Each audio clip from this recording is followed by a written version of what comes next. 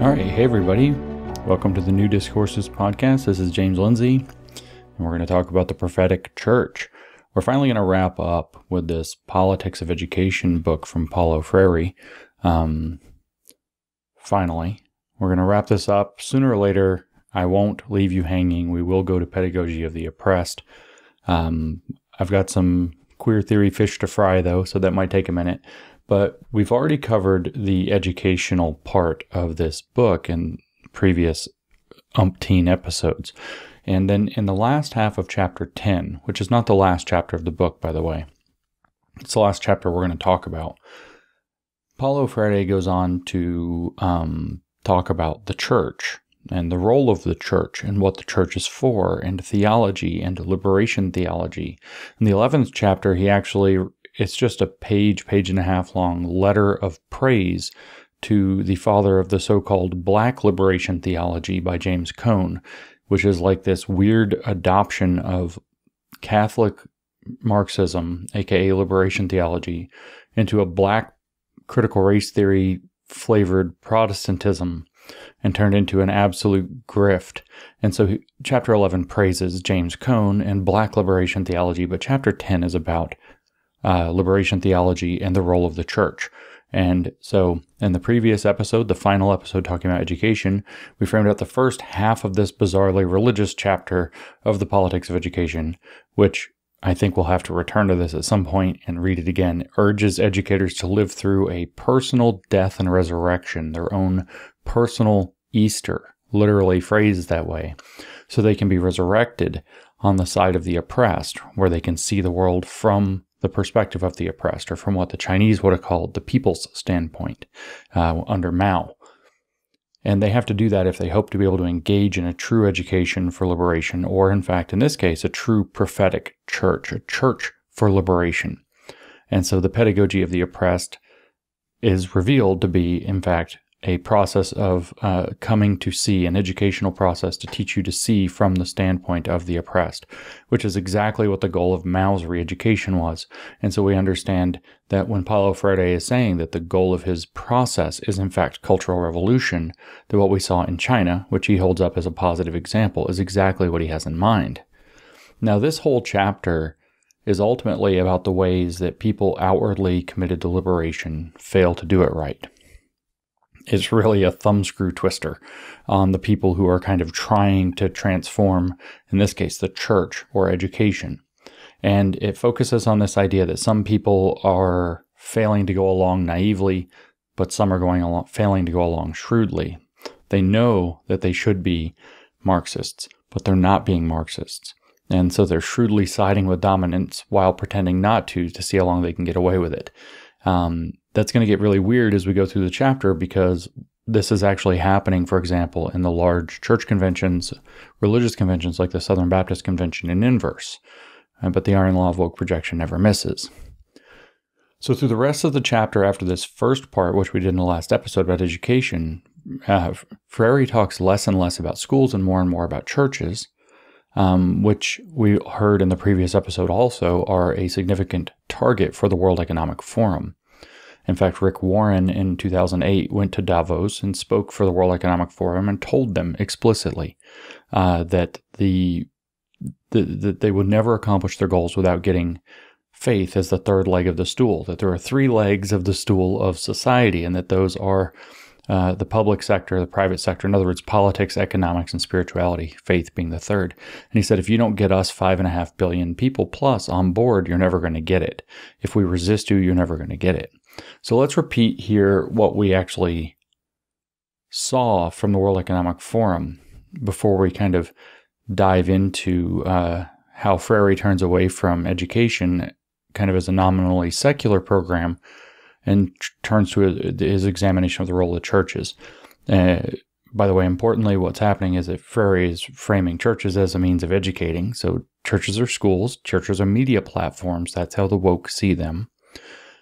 But it's just another kind of school, one with, in fact, as Klaus Schwab is very clear about, a large amount of capacity to shape values. Values, he says, are not shaped merely intellectually. For that, you need faith. And so faith is the third leg of the transformational stool. And again, we can thank Rick Warren. Let me name him again, Rick Warren. You know, the Purpose-Driven Life Rick Warren? That Rick Warren. Pastor Rick Warren, who wrote The Purpose-Driven Life. That guy, not some other guy with the same name. That guy went to many Davos meetings and sold out the churches to them for this three-legged stool public-private faith message. And here's what a white paper that in 2016, when the World Economic Forum was pretty certain for various reasons, namely Hillary Clinton and other political people who actually did win, that they expected to win, were, facing election. They thought they were going to win everything and they were going to be able to move their plan forward. So they put out a lot of white papers that are very telling in 2016. And another episode we've talked about, and I will go over soon in yet another episode of the podcast, one about social and emotional learning.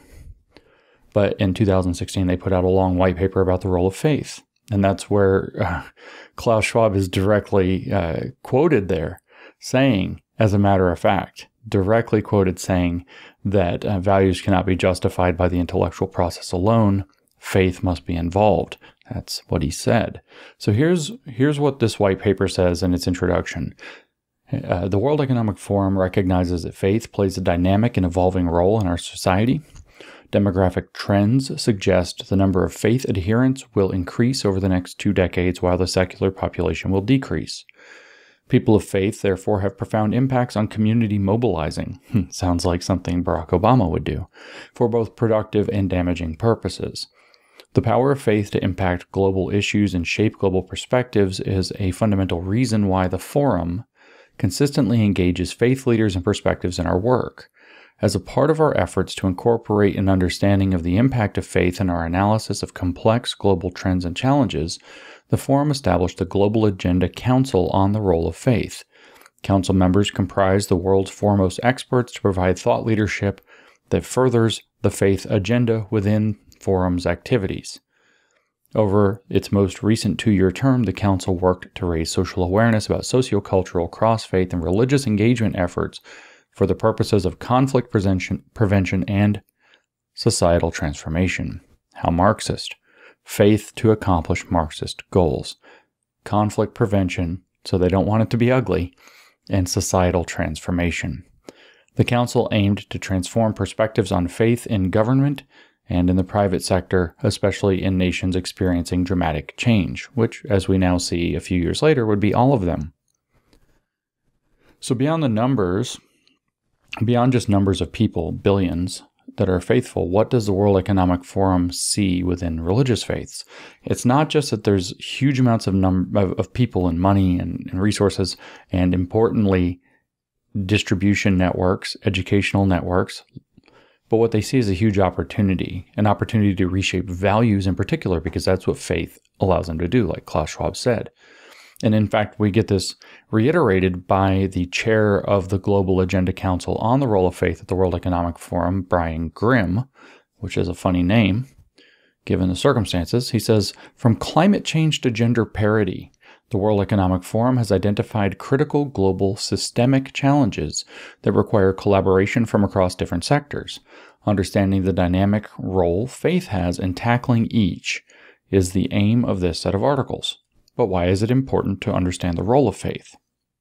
First, to address global and systemic challenges requires not only innovations in policy and practice, but also a commitment to certain values that make the needed policy, economic, and social changes sustainable. In other words, when they say sustainable, by the way, what they mean is that the regime that they achieve will be sustainable.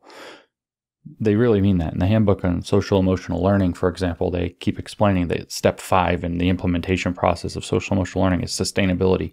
And what that means is that the programs, when installed, become sustainable within the schools, that they're not going to get taken back or walked back or taken out because you've built in a set of policy demands that make it impossible to get them back out. So when they say sustainable, they mean sustaining their own power.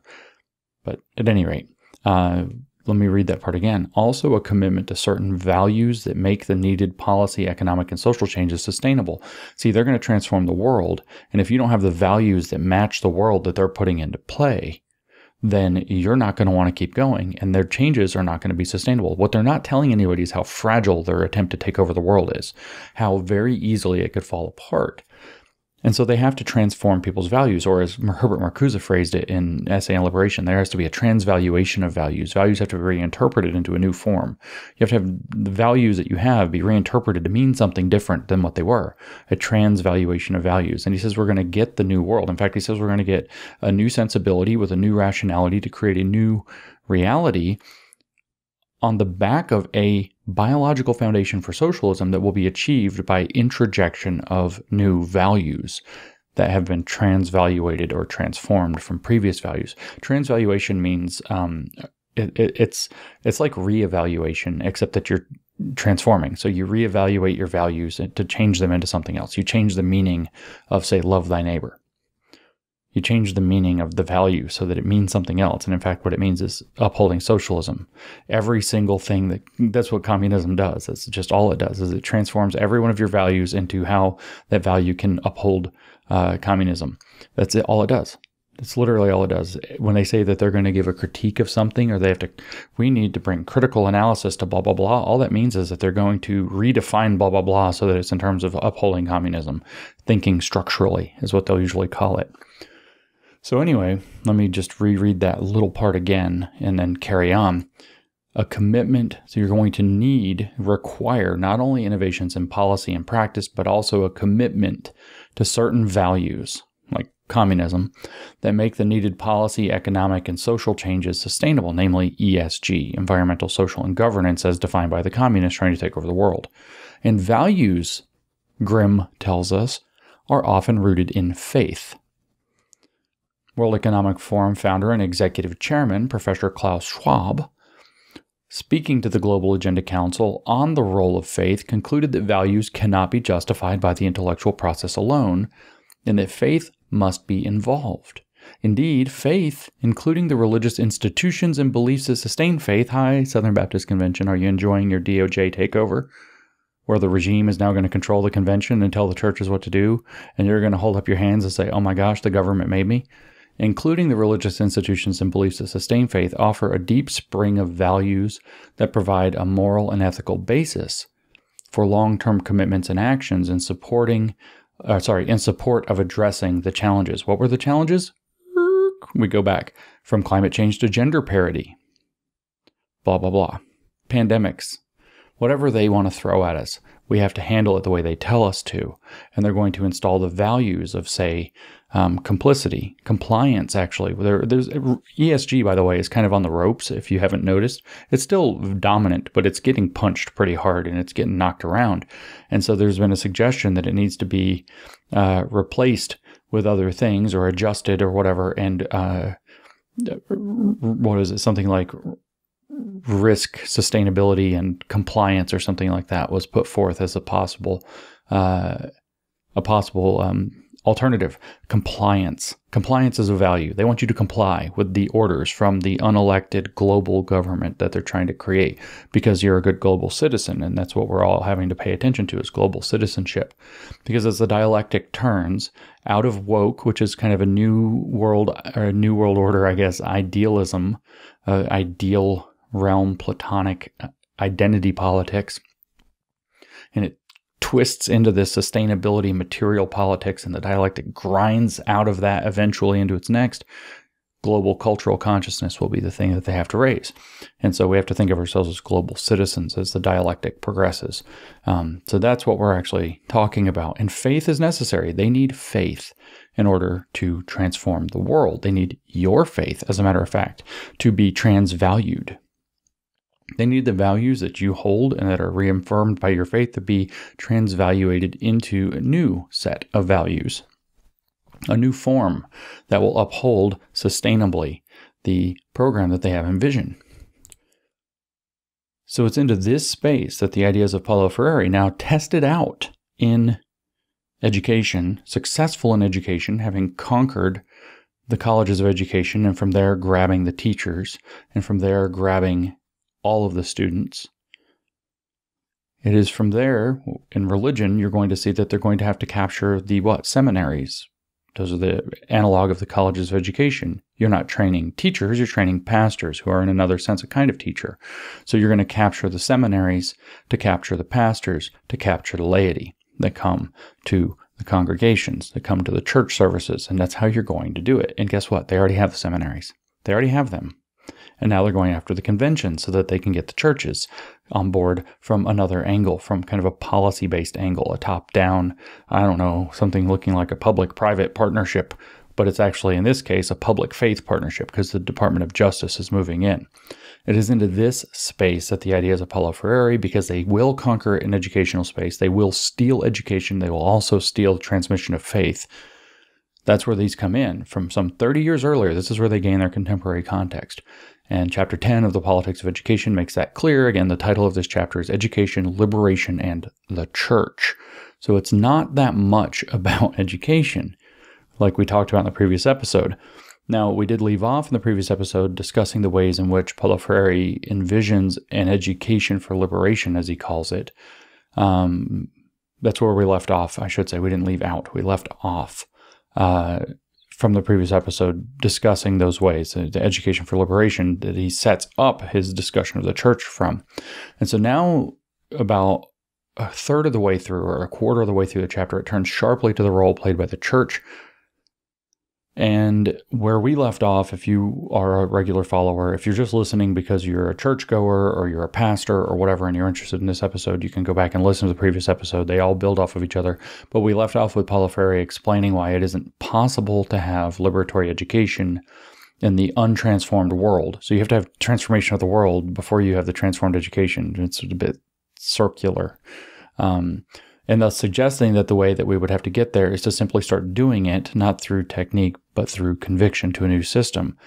And I identified that in the previous episode with the WISC model of education, WSCC, WISC, which stands for Whole School, Whole Child, Whole Community Model of Education. So anywhere you see those words, we're going to educate the whole child, you should probably freak out. It's not the school's job. Definitely not what should be going on. It's Marxist program. Should not be educating the whole child, and you shouldn't be doing it through the whole school, and you shouldn't be doing it through the whole community in partnership with it so that you have one huge reflexive monster. Turns out they're actually building these social emotional learning churches already. You can go on castle.org, casel.org, the Castle website, and you can look up their task force for, it's not a task force, it's a initiative for creating what they call communities of practice, which are social emotional learning community churches. They're not real churches. They don't teach explicit theology. They teach this woke Marxist theology. And the goal is to make it so the entire community, not just the school, not just every subject in the school, not just every extracurricular activity at the school, but the home, the store, everything reflects social emotional learning brainwashing back into the students. And they're going to call them communities of practice, which are going to be churches, but devoted to a completely different religion. And if they can scoop up your church to bring in your faith angle to transmute those values or transvalue those values, they will. But we're sticking with Freire here. And Freire turns explicitly religious at this point in the chapter, about a third of the way through, and says actually that what he's offering is a matter of prophecy. And you have to read that given the history. If you understand the theology of Marxism, if you don't, you're going to be a little lost here. And I can't cover everything in every freaking podcast to keep you up. There's just too damn much going on. But what the whole thing, the whole Marxist program is Hermetic alchemy that's being driven by Gnostic heresy. And if you don't understand that, we're completely lost. But when he says it's a matter of prophecy, what it actually means is alchemical prophecy or Hermetic prophecy. So it's a prophecy made within the faith tradition of the mystery religion of Hermetic alchemy. And so what does that look like? What is that prophecy? They're all self-fulfilling prophecies where you project out into the world what you want to see and then you do the work to make it happen. That's how they work. So you project the circumstances that you want to bring about into the world, the activism that you want to achieve, and then you get people to believe that that's what's happening and that they have to go along with it. In fact, that it's inevitable if they don't go along with it. So they go along with it, making it come true. Somebody might come to a pastor and say, "Pastor, something's going on in the world. There's nothing you can do to stop it. It's inevitable. But if you help us along, make these small changes, you're going to be able to facilitate this. You're going to fit in with the changes and you're going to be taken care of. If you try to resist it, it's an inevitable change. You're not going to be able to resist it." That's a prophecy in the Hermetic faith. We're going to transform the world and you're either going to come with us or you're going to be destroyed. And so a lot of people believe that because they are scared or something, or they're offered, a nice, sweet, fellowship or lots of money or a grant or some cool opportunity to go out on some yacht for a few weeks or something, whatever it happens to be. So they go along with it and make it come true. That's how an alchemical prophecy works. That's how Hermeticism actually works in the world, as a kind of fake magical mystery religion. And that's exactly what Freire is referring to, because that's what Marxism is. So I'm not interpreting things here, by the way, when I call it prophetic. This is exactly what Paulo Freire is talking about. In fact, the rest of the chapter is dedicated to the development or the emergence of what Freire calls the prophetic church, which is what the last section in the chapter is about, is the prophetic church. Now, if you remember the introduction to this book, you got to go way back. And if you're new here on the podcast, don't worry, we'll cover it at some point. I think soon. I have it in my notes. Henry Giroux, in the foreword or the introduction that he wrote to this book, explained what's meant by the fact that Paulo Freire is offering a permanent prophetic vision for both education and for religion. And in that permanent prophetic vision for a communist future, he's offering hope. And that's, again, for the future of education and the society it produces, including the churches within it. And in fact, using the churches to get there through that transvaluation of values that has to occur. And so Freire will compare this prophetic church against the reactionary church, which is obviously counter-revolutionary and bad, and also against the modernizing church, which plays this kind of naive, shrewd role that I mentioned at the beginning, where there's this kind of attempt to rewrite Christianity happening and get everybody on board, and by pushing a Marxist kind of good versus evil lens into the framing of the church and what being in the church involves. And so this is obviously some false prophet kind of stuff when he talks about it being a prophetic vision, and a permanent prophetic vision, as a matter of fact, but also a prophetic church. And so let's go look back at Henry Giroux's introduction. It's in a section in the introduction that Freire wrote called Liberation Theology and the Language of Possibility. And when we look back at this kind of very enthusiastic evangelist, Henry Giroux, who was writing on behalf of Paulo Freire when he wrote the introduction to this book. Remember, Giroux is the person who made Freire a thing in the U.S. He wasn't a thing until Giroux got sucked into the cult, went Paulo crazy, and then pulled him, did the work. He got hundreds of Marxists tenured as professors of education, and then he thrust this book in 1985 in front of them. He gets hooked on the Freire cult in the late 70s. By 1985, he's got the kind of runway built, and this book is going to take off the plane of the critical theft of education. Okay. And so I think that when we hear what what Henry Giroux had to say about Paulo Freire and his role with the church, it's going to be very chilling now. He said, and I read this in an episode where I read the introduction to this book entirely, actually across 2 episodes, but what he wrote was that central to Freire's politics and pedagogy is a philosophical vision of a liberated humanity. Remember, that's very Marxist. The nature of this vision is rooted in a respect for life, as Marxists see it, and the acknowledgement that the hope and vision of the future that inspire it are not meant to provide consolation for the oppressed, as much as to promote ongoing forms of critique and a struggle against objective forces of oppression. So when they say life, by the way, you don't have real life until there's no oppression. So everybody has to be freed up from the fall of man. That is the division of labor, and we have to live in communism. That's the way their religion works. By combining the dynamics of critique and collective struggle, this is what Giroux says in the introduction, by combining the dynamics of critique and collective struggle with a philosophy of hope, Freire has created a language of possibility that is rooted in what he calls a permanent prophetic vision. Underlying this prophetic vision is a faith that, as Dorothy Soel argues in Choosing Life, that, quote, makes life present to us and so makes it possible. It is a great yes to life, one that presupposes our power to struggle, end quote. So, continuing with Giroux, Freire's attack against all forms of oppression, his call to link ideology critique with collective action, and the prophetic vision central to his politics are heavily indebted to the spirit and ideological dynamics that have both informed and characterized the theologies of liberation that have emerged primarily from Latin America since the early 1970s. Let me make it very, very clear here that Giroux is making it unambiguous that what Paulo Freire's vision is that became the basis for woke is a religion. It is not ambiguous. I'm sorry, whatever people you're listening to who want to go on podcasts and say, woke is not a religion. I can't help you when it says that it literally is a religion right here. I can't help you. Underlying his prophetic vision is a faith that is a great yes that presupposes our power to struggle. This is a religion. It's a faith. It's not ambiguous. We'll do more podcasts explaining how it's a faith as we go forward because that's apparently necessary. You can also go watch the videos that we're putting out right now on the Sovereign Nations channel, where I gave a 3-part lecture series along with my friend Michael O'Fallon, who gave a 3-part lecture series with some panels interspersed in between in Phoenix, Arizona at the beginning of June. And those are coming out now, where we outline the dialectical faith of leftism, the theology of Marxism, and how it's going to develop and what it's doing and how it's getting into everything in the world. It's a huge, important piece. So I encourage you to go look those up on the Sovereign Nations YouTube channel and watch those videos. But anyway, back to this being a religion. It's straight out of liberation theology, he just said, and in truly dialectical fashion, so we know it's the Marxist dialectical faith. Freire has criticized and rescued the radical underside of revolutionary Christianity.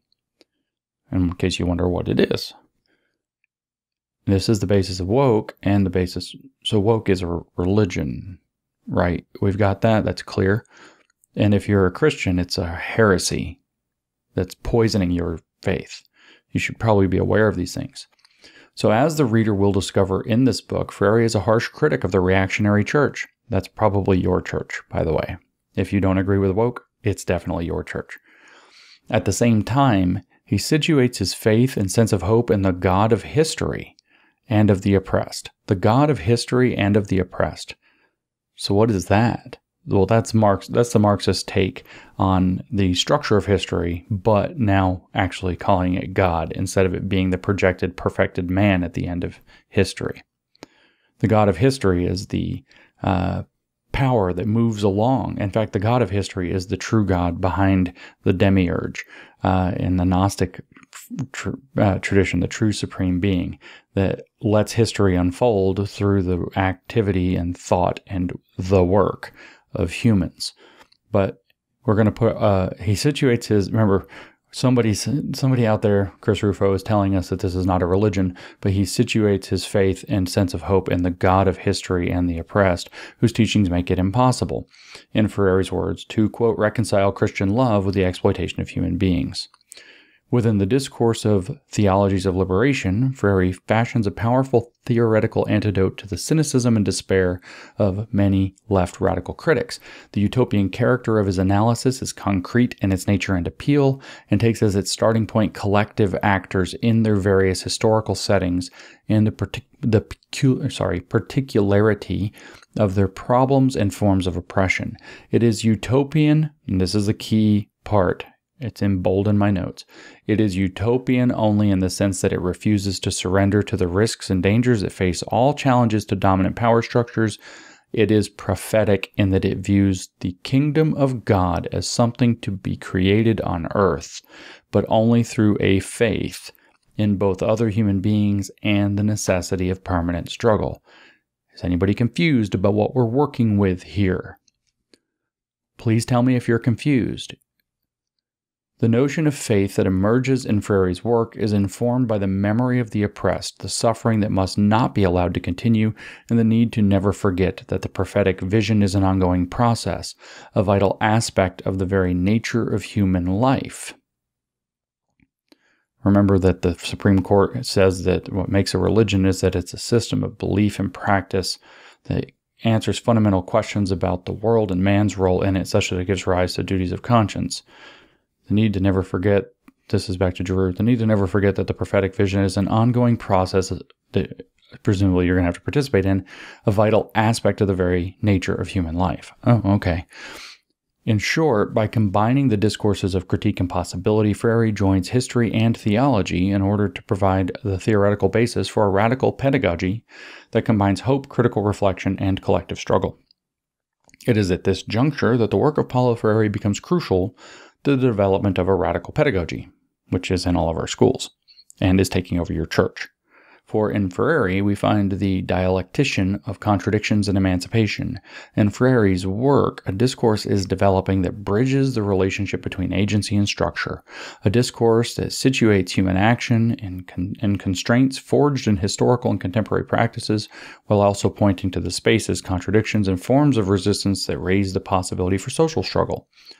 I will conclude by turning briefly to those theoretical elements in Freire's work that are vital for developing a new language and theoretical foundation for a radical theory of pedagogy, particularly in the North American context, where installing, at least in the United States, a religion in public schools is against the First Amendment. It is a huge First Amendment violation, but never mind. So that's Giroux on the religion that we're dealing with here. And it is going to be a heresy that is infecting your churches, and the mechanism will be the same.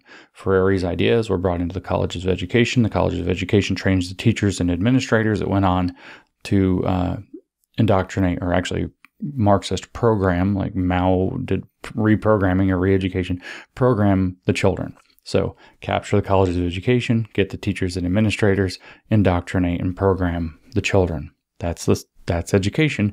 And then capture the seminaries, train the future theologians, pastors, and church administrators so that you can get the laity. That's the same process. It's already in process or progress. Unfortunately for you, it took them about 30 or 40 years to figure it out in education, and things are going to move a little faster in churches. And you're about 10 out of, it'll probably take about 15 years for the full transformation, and you're over 10 years into this process, maybe 12. So it will flip quick, and we're in the process of bringing the public sector through the Department of Justice into not the churches specifically, but the Convention of Churches, for example, the Southern Baptist Convention, on trumped up nonsense that was designed specifically to do this. Well, so welcome to the future of your faith. It will have to be prophetic on Marxist terms unless we put a stop to this. And so let me make an important note for pastors. Your primary job is to shepherd souls and the people that have them, if I might make so bold. And so everybody who gets sucked into this is committing a heresy. And if you believe what you believe, you know where they're going because of it. And so you might really want to make a stand. This isn't, if the Great Commission means anything, you really might want to think about doing everything you can to prevent large numbers of human beings from getting sucked into a Christian-looking heresy or cult that's going to get them into a bad result. So just something to think about there.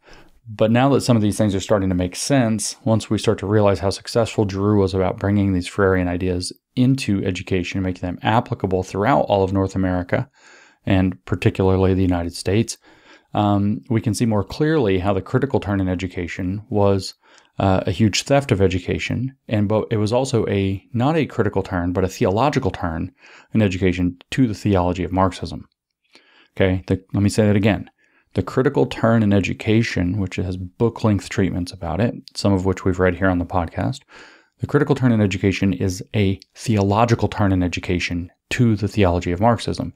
It will be the same in your churches. It will be a theological turn to a theology of Marxism wearing a pastor's frock.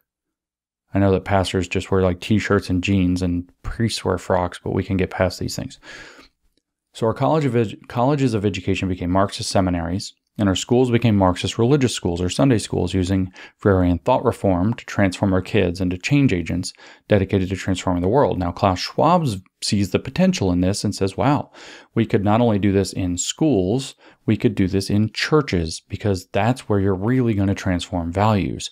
He sees the opportunity in schools through pushing social emotional learning, which we'll have a whole thing on that coming up soon.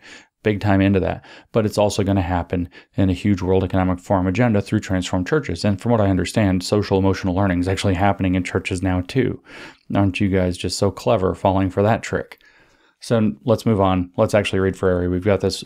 We've spent a long time setting this up. You have to understand, though, what's actually happening here. You have to know what he was envisioning, what it was about, and how it's been used to push this huge neo-communist agenda, including through the church as a transformer of values and a gigantic media outlet in school to teach the new values for the new world.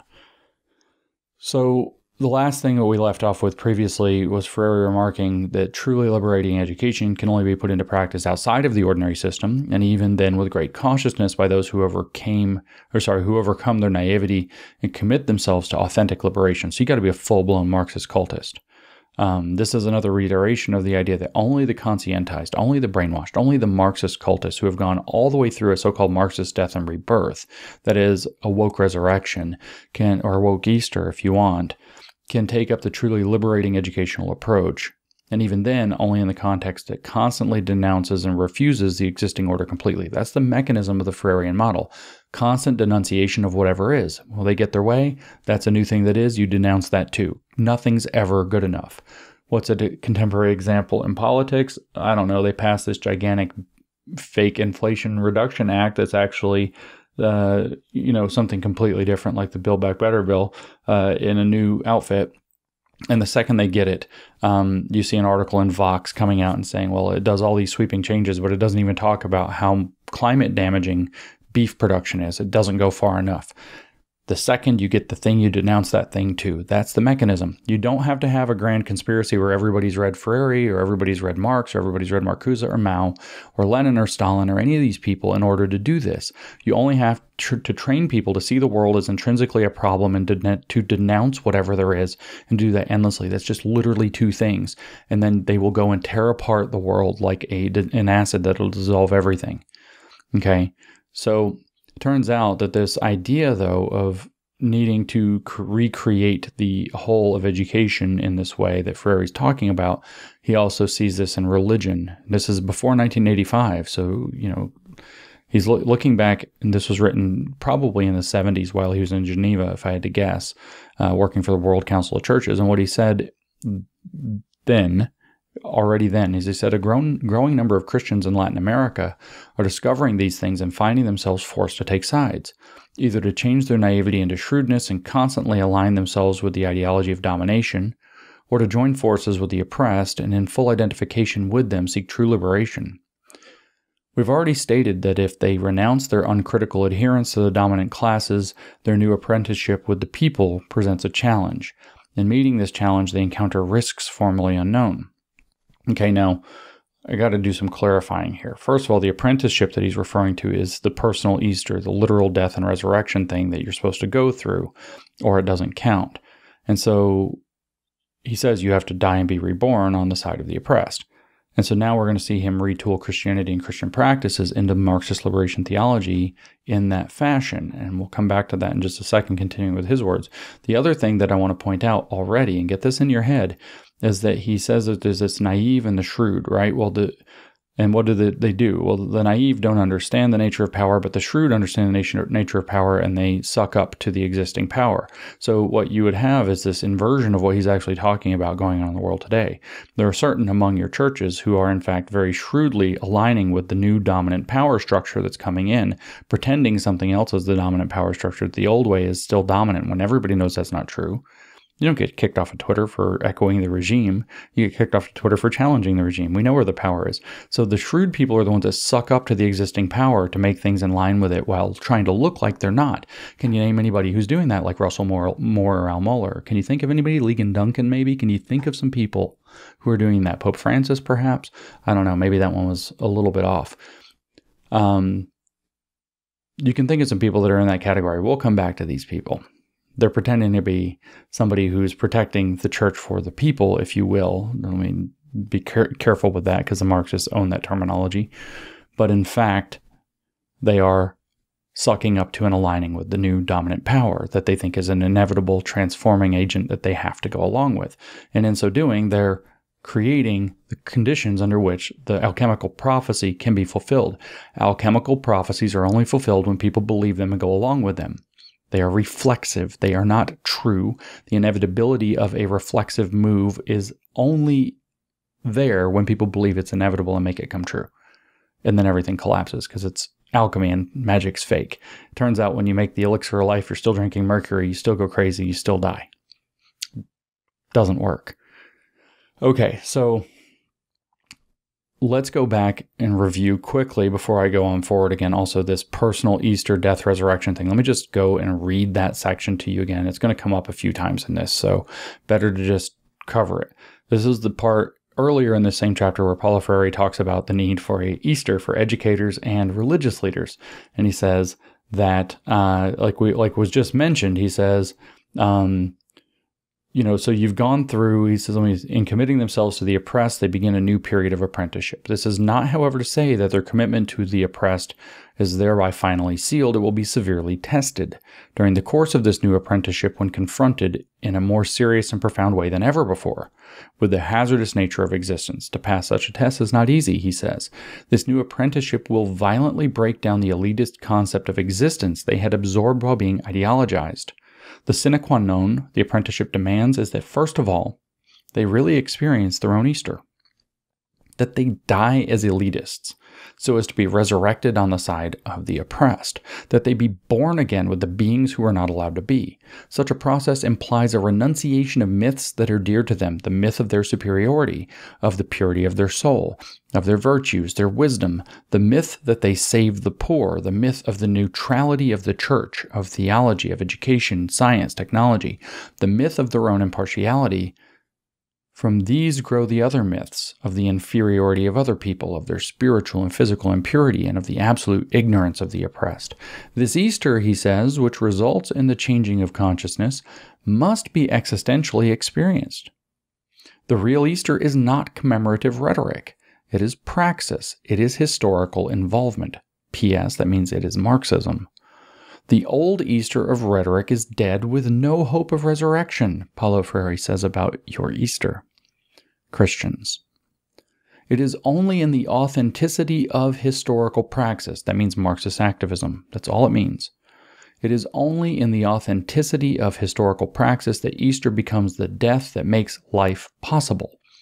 But the bourgeois worldview, basically necrophiliac, which means death-loving, and therefore static, is unable to accept this supremely biophiliac, meaning life-loving, experience of Easter. The bourgeois mentality, which is far more than just a convenient abstraction, kills the profound historical dynamism of Easter and turns it into no more than a date on the calendar. The lust to possess, a sign of the necrophiliac worldview, rejects the deeper meaning of resurrection.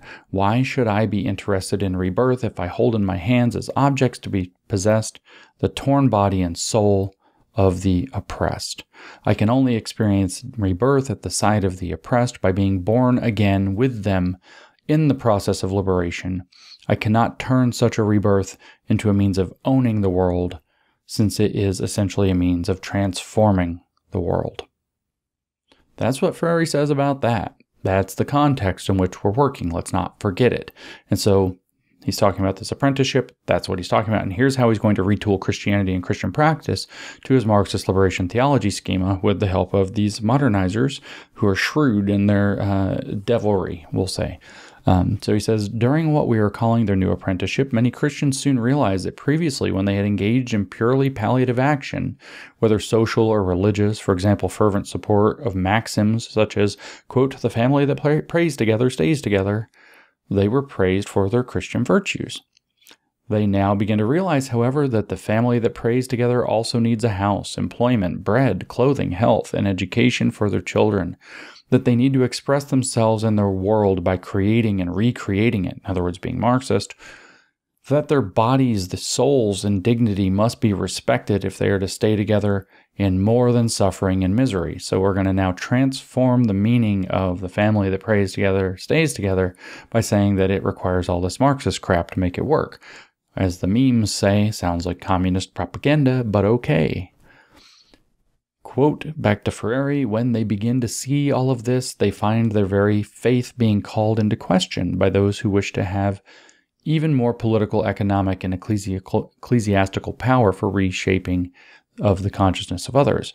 In other words, when they begin to see that there's more to it than just their naive faith, when they begin to waken up and have some consciousness to the Marxist nature of reality, and they say something, they'll go to their pastor, and their pastor will say, we have to question your faith. Maybe your faith in God is being shaken. And so that Freire is criticizing. He's saying that that is a manipulation of power, as a matter of fact. And it's always the same excuse, isn't it? It's not that they're becoming heretics. It's that the established authorities want to maintain their power over them, right? It's not that they're adopting Marxism or woke Christianity and becoming a heretic. It's that the established order wants to maintain its power. It's not keeping out Marxism for good reasons. It's keeping out Marxism for selfish reasons. In other words, their broken logic is that corruption exists, so everything but Marxism is corrupt. That's their logic. And the iron law of woke projection, which here transforms into the iron law of woke corruption, never misses. It's the same Gnostic confusion we're seeing again and again too. They only know the real truth and see through, or sorry, only they, because they have their what am I saying? Only they, because they have the special insight, the taste of gnosis. Only they know the real truth and can see through the illusions and corruptions. Most people just go along with the illusion and corruption. As they start to be awakened, they're told that they are not. In other words, the cult is saying that everybody else is trying to keep you in a cult, as they do. So only the Gnostics, only they, as ever, can see. And of course, the iron law of woke projection, yet again, never misses. So Freire goes on, as their new apprenticeship begins to show more clearly the dramatic situation in which they live, and which leads them to undertake action that is less paternalistic, they come to be seen as diabolic. And we see the same thing again. Less paternalistic, really. So here, by the way, there's a footnote, and he cites as an example the character of, by name, Dom Helder Camara, the so-called Red Bishop of Recife, spiritual mentor in many regards to Paulo Freire himself, but also Pope Francis and to Klaus Schwab of the World Economic Forum. Schwab brought Camara to Davos in 1974 at tremendous risk to himself and the World Economic Forum. That's the same year it created the Davos Manifesto. And its risk existed because Camara was a communist, and in the 70s it was illegal to have a communist speak openly as such in Switzerland. So he brings them together, and the business people he has at the Davos meeting, in the 74 was just his third year, they didn't want a communist speaking either. And so Schwab took a huge risk and says, in fact, in an interview that he risked it all. He could have lost everything. He could have gotten in trouble. But he risked everything because it was so important to bring this man in from Recife, from Brazil, to teach them about the poor and about the true nature of oppression. In other words, communism. And he was willing to risk it all to bring a communist in to speak at the World Economic Forum in its fourth year of existence, 71, 72, 73, 74, fourth year of existence. Paulo Freire says that Dom Helder Camara, in this footnote, is one such devil accused by the outside world of being a dangerous heretic. And of course, unjustly. He's not a real priest. He's a dangerous heretic. He's a devil. He's been infected by a demon or whatever it is. No. He's the one that has the true Christianity, which is exactly what any cult would do, is say that everybody else has it wrong. We're the only ones who have it right, because it's a Gnostic cult. It's kind of funny, I guess, how accurate these people were about him and how mad his critics, Camara's critics, were about him, and how mad Freire was about it, and Schwab was also mad about that too. This is what the footnote says, in fact. It says, quote, "They are denounced as serving an international demonic force that threatens Western Christian civilization, a civilization..." This isn't the footnote, sorry, this is in the text. They are denounced as serving an international demonic force that threatens Western Christian civilization. Yeah, communism. A civilization that in reality has very little that's Christian about it.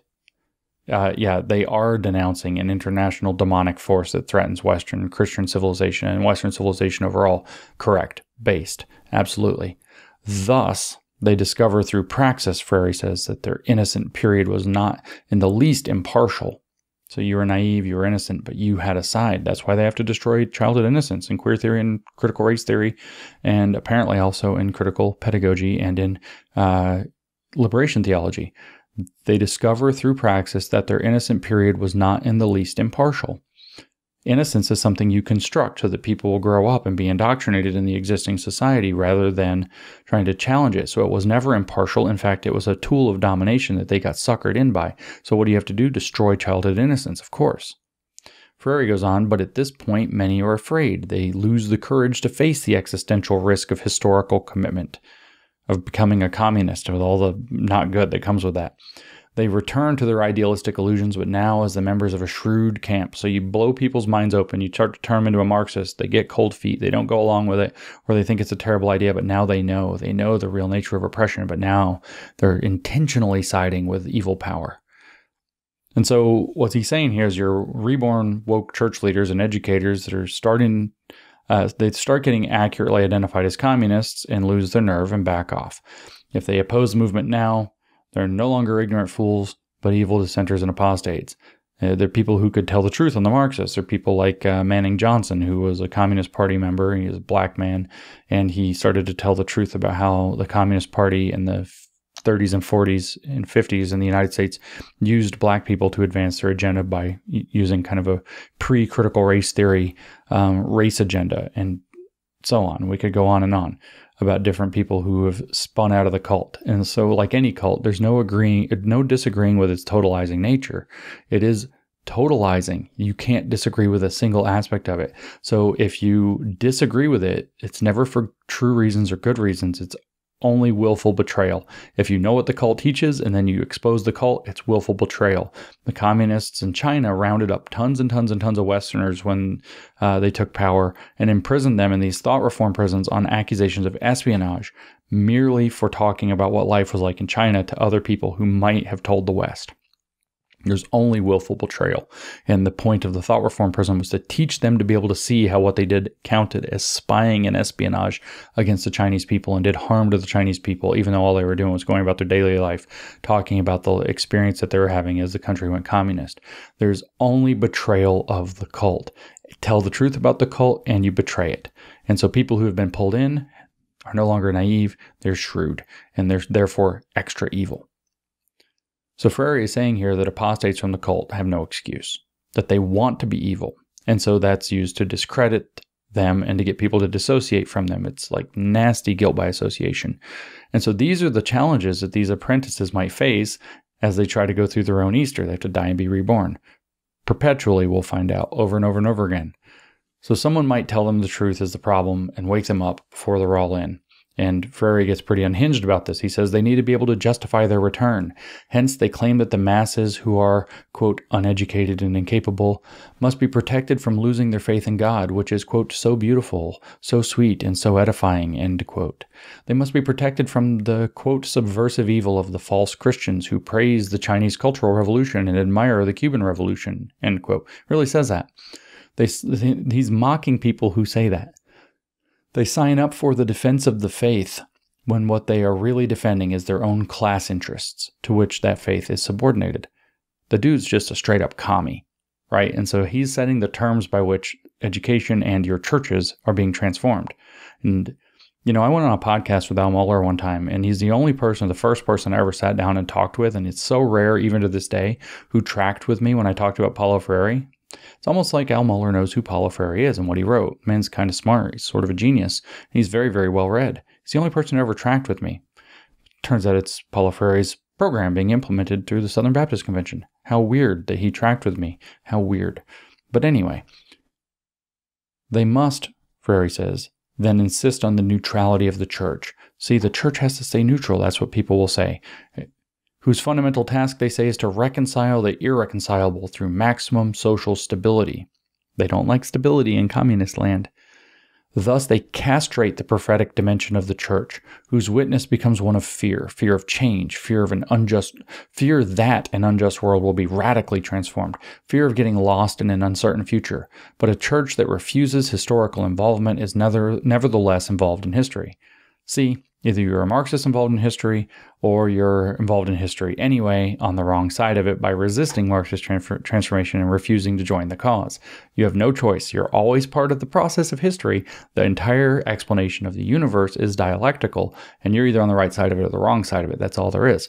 So remember, a religion, according to First Amendment jurisprudence in the United States, is a comprehensive system of belief and practice that answers fundamental questions about the world and man's role in it, like that it's universally dialectic, and man's role is to progress the dialectic by joining along with its progressive agenda, such that it gives rise to duties of conscience. In other words, that you have to be on the right side of it. You have to do the things that Freire's indicating here you have to do. It's a religion. Very clearly a religion. So the only right choice, I skipped a line on my notes.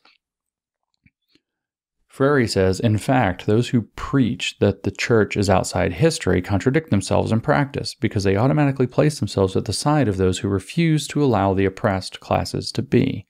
So the only right choice, as Marx said in his Critique of Hegel, is to abolish the conditions that make religion necessary in the first place. That's what he said. If we go back to the economic and philosophical... No, sorry, this is his Critique of Hegel. I just said that. Duh.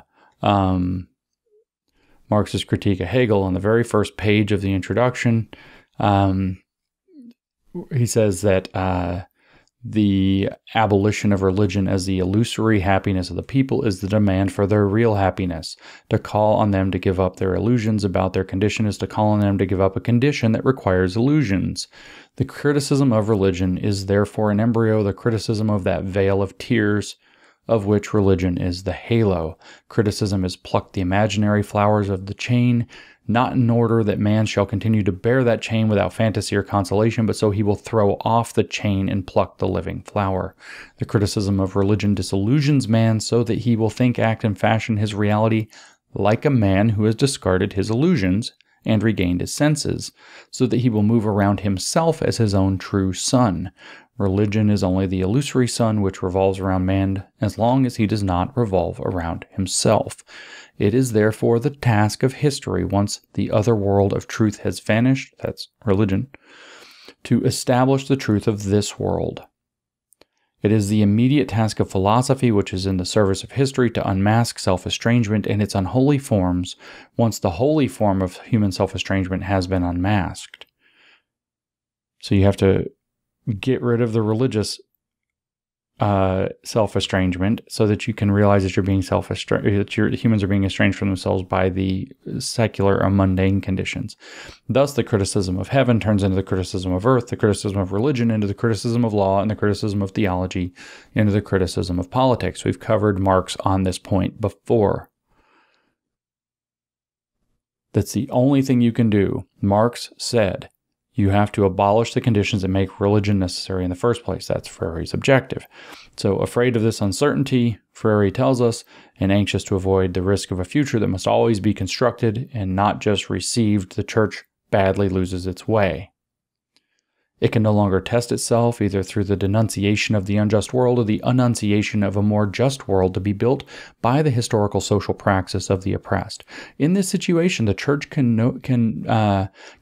be no more utopian, prophetic, or filled with hope than are the ruling classes to which it is allied. Deprived of its prophetic vision, it takes the road of formalism and bureaucratic rites where hope, detached from the future, becomes only an alienated and alienating abstraction. Given that he was raised Catholic, we could make some jokes here.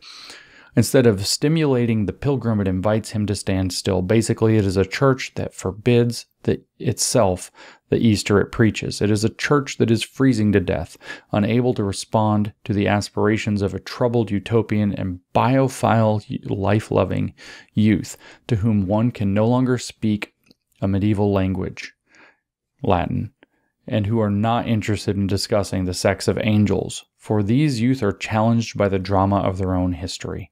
Most of these young people are well aware that the basic problem in Latin America is not the laziness of the people or their inferiority or their lack of education. The problem is imperialism.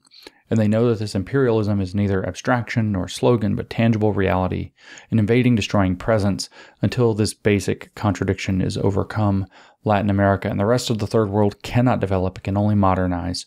For without liberation, there can be no development of dependent societies. Now, Klaus Schwab says basically the same thing in The Great Narrative for a Better Future, as he calls the second book of The Great Reset. I don't know if I have that. I definitely don't have that open, like I can just jump on it. But he says that that's what's going to have to happen, is that the young people are going to have to, they demand a completely new world. They don't care about all this old stuff and the old values. They see climate change. They see a world of danger. They see a world that's financially screwing them over, and that they don't think that they're going to have a future. And so they have a completely different view, and that they're going to want, they absolutely need to have a new social contract as a result. That's Klaus Schwab's view of it. So let me see if I can find that real quickly, because he says social contract a few times. He does say that the manifestations of inequality are so multifaceted and reach such proportions to address that it demands nothing short of a redefinition of the social contract. But I want to find the part where he says it about the young people, because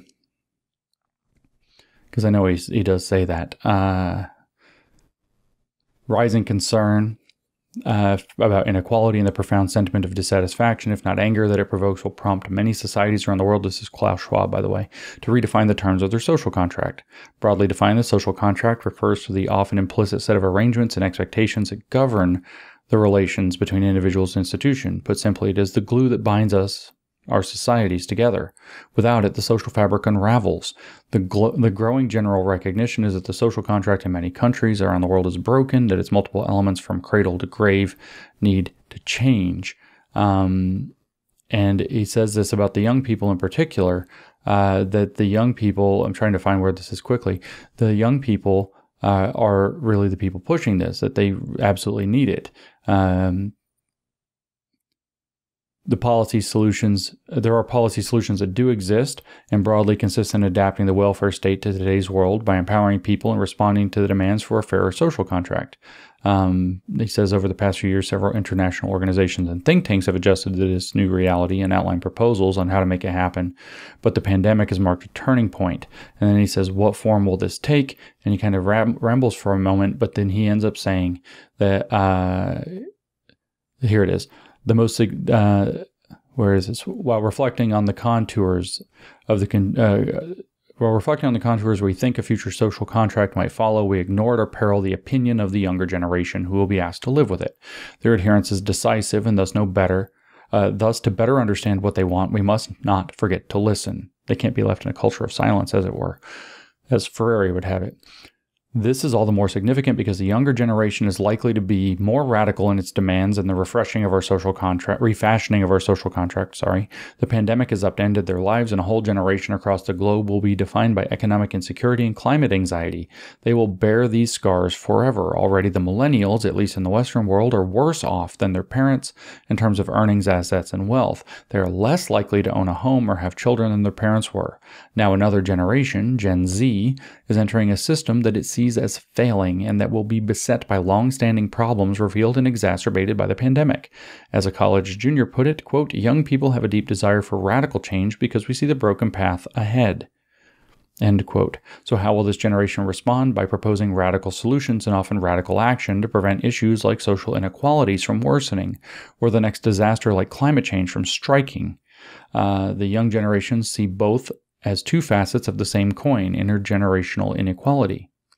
It will most likely demand a radical alternative to the present course because its members are frustrated and dogged by a nagging belief that the current system has failed them and it is fractured beyond repair. As a result, youth activism is increasing worldwide, being revolutionized by social media that fosters mobilization to an extent that it would have been impossible before. It takes many different forms, ranging from non-institutionalized political participation to demonstrations and protests, and addresses inequalities in a multifaceted manner, seeing issues as diverse as income inequalities, climate change, economic reforms, gender equality, and LGBTQ rights as part of a more general inequality problem. The young generation is firmly at the vanguard of social change. There is little doubt that it will be the catalyst for change. Same thing that Freire is saying. I wonder where they got these ideas that they were sharing. Same thing. So at this point in the book, Freire turns directly to discussing liberation theology by name. The next section, in fact, is called A Theology of Liberation. The rest of the chapter discusses this in terms of spelling it out and then dictating Freire's view of the role of the church, in which he identifies three types of churches, which are reactionary or traditional, modernizing, and prophetic. Actually, it's not quite true. Reactionary is both the traditional and the modernizing church. So there's the traditional church, the modernizing church, and the prophetic church. And we've kind of discussed what that means a little bit. Obviously, he's against these two that are the reactionary church, and he defines those as essentially anything that adopts a conservative theology or upholds the existing system, shrewdly or naively or outright. The modernizing church he accuses specifically of being a huge fraud, pretending to be liberal or in fact prophetic, while actually resisting the progress in the same way that this entire chapter has been structured around so far, which is that shrewd versus naive thing. So there's sort of two modernizing churches, the shrewd one and the naive one. The prophetic church is, of course, the one that makes the prophecy of the utopia, that is, it's liberation Marxist. Before diving in more deeply, let's touch on a bit of Freirean history so we can understand what we're talking about. Now, I don't know a lot about his religious positions before the 1960s, beyond saying that he was Catholic and that he lived in Recife. and in fact had met with and been tutored to some extent by the famous Red Bishop, Domhilder Camara. He was definitely left-leaning. But Camara was influential on Freire at the time, and may well have been influential in starting his tilt into a more blatantly Marxist view of religion, but also post-colonialism, which was big for Camara, but then oppression in life. Camara was called the Red Bishop because he was a communist who spent most of his ministry preaching a very radical theology centered on the oppressed and poor in the slums of Recife and throughout Brazil, and the so-called imperial world. Freire was certainly influenced into the liberation theology mold by Camara, whom he defends by name, as we just heard in this very book, in that footnote. In 1964, though, the government of Brazil changed. There was a revolution, as a matter of fact, and it was done with Freire's radical education program because they saw it as bad and destabilizing and probably communist. They didn't just shut it down. As a matter of fact, he had this prestigious appointment from the previous leader. They actually kicked him out of the country. So he went to Bolivia, and then the Bolivian government wasn't going to have it either. In fact, 20 days after he got to Bolivia, they also had their government overturned, and they had a new government come into play that was going to have none of this, and he kicked him out of Bolivia too, so he ends up in Chile in 1964.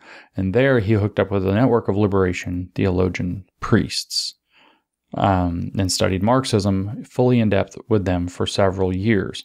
So what you already have is some post-colonialism and liberation theology and a very leftist bent. Then you add in the insult of being kicked out of your position by an overthrow of the government toward something conservative-ish, or maybe worse. Latin American politics have never been quite stable. So you have this kind of background where he's post-colonial, he's liberation theology, he's leftist, he's Catholic.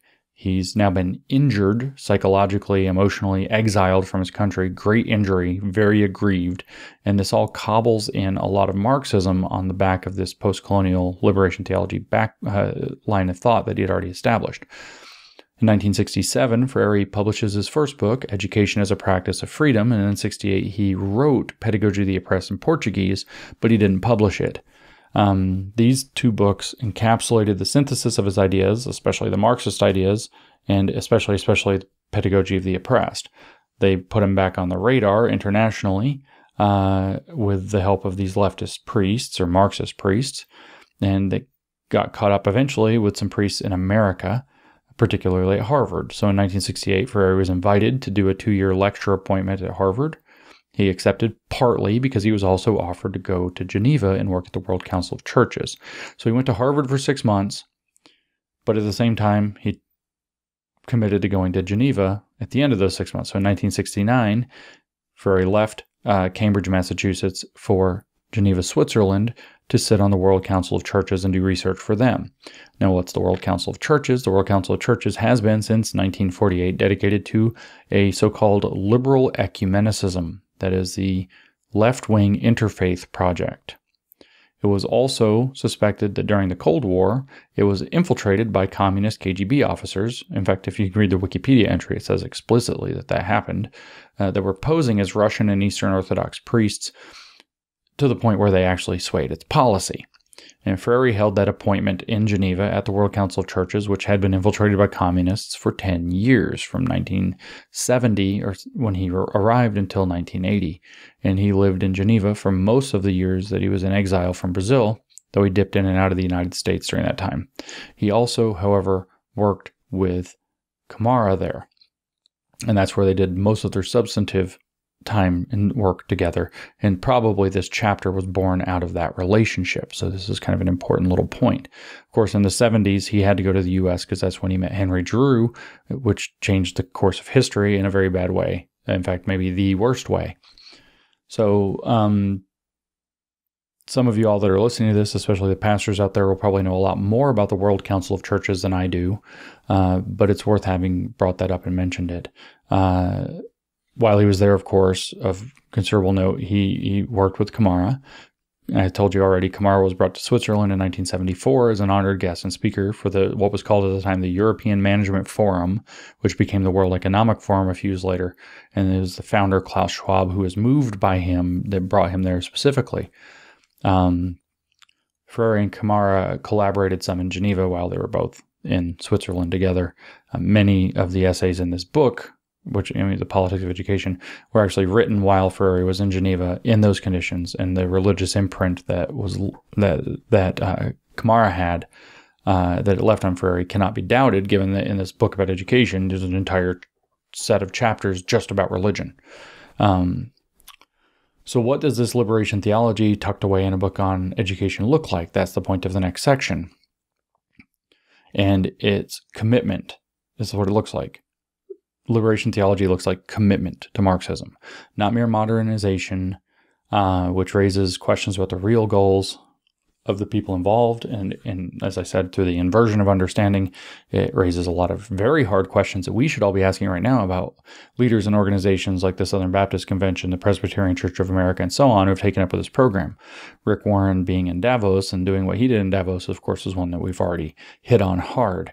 So let's look at what Freire says about this. He says, well, many theologians who are today becoming more and more historically involved with the oppressed rightly speak of a political theology of liberation rather than one of modernizing development. These theologians can begin to speak to the troubling questions of a generation that chooses revolutionary change rather than the reconciliation of irreconcilables. For example, the idea that there's this terrible hard life and that God is supposed to make it better, or something like that. The reconciliation of irreconcilables.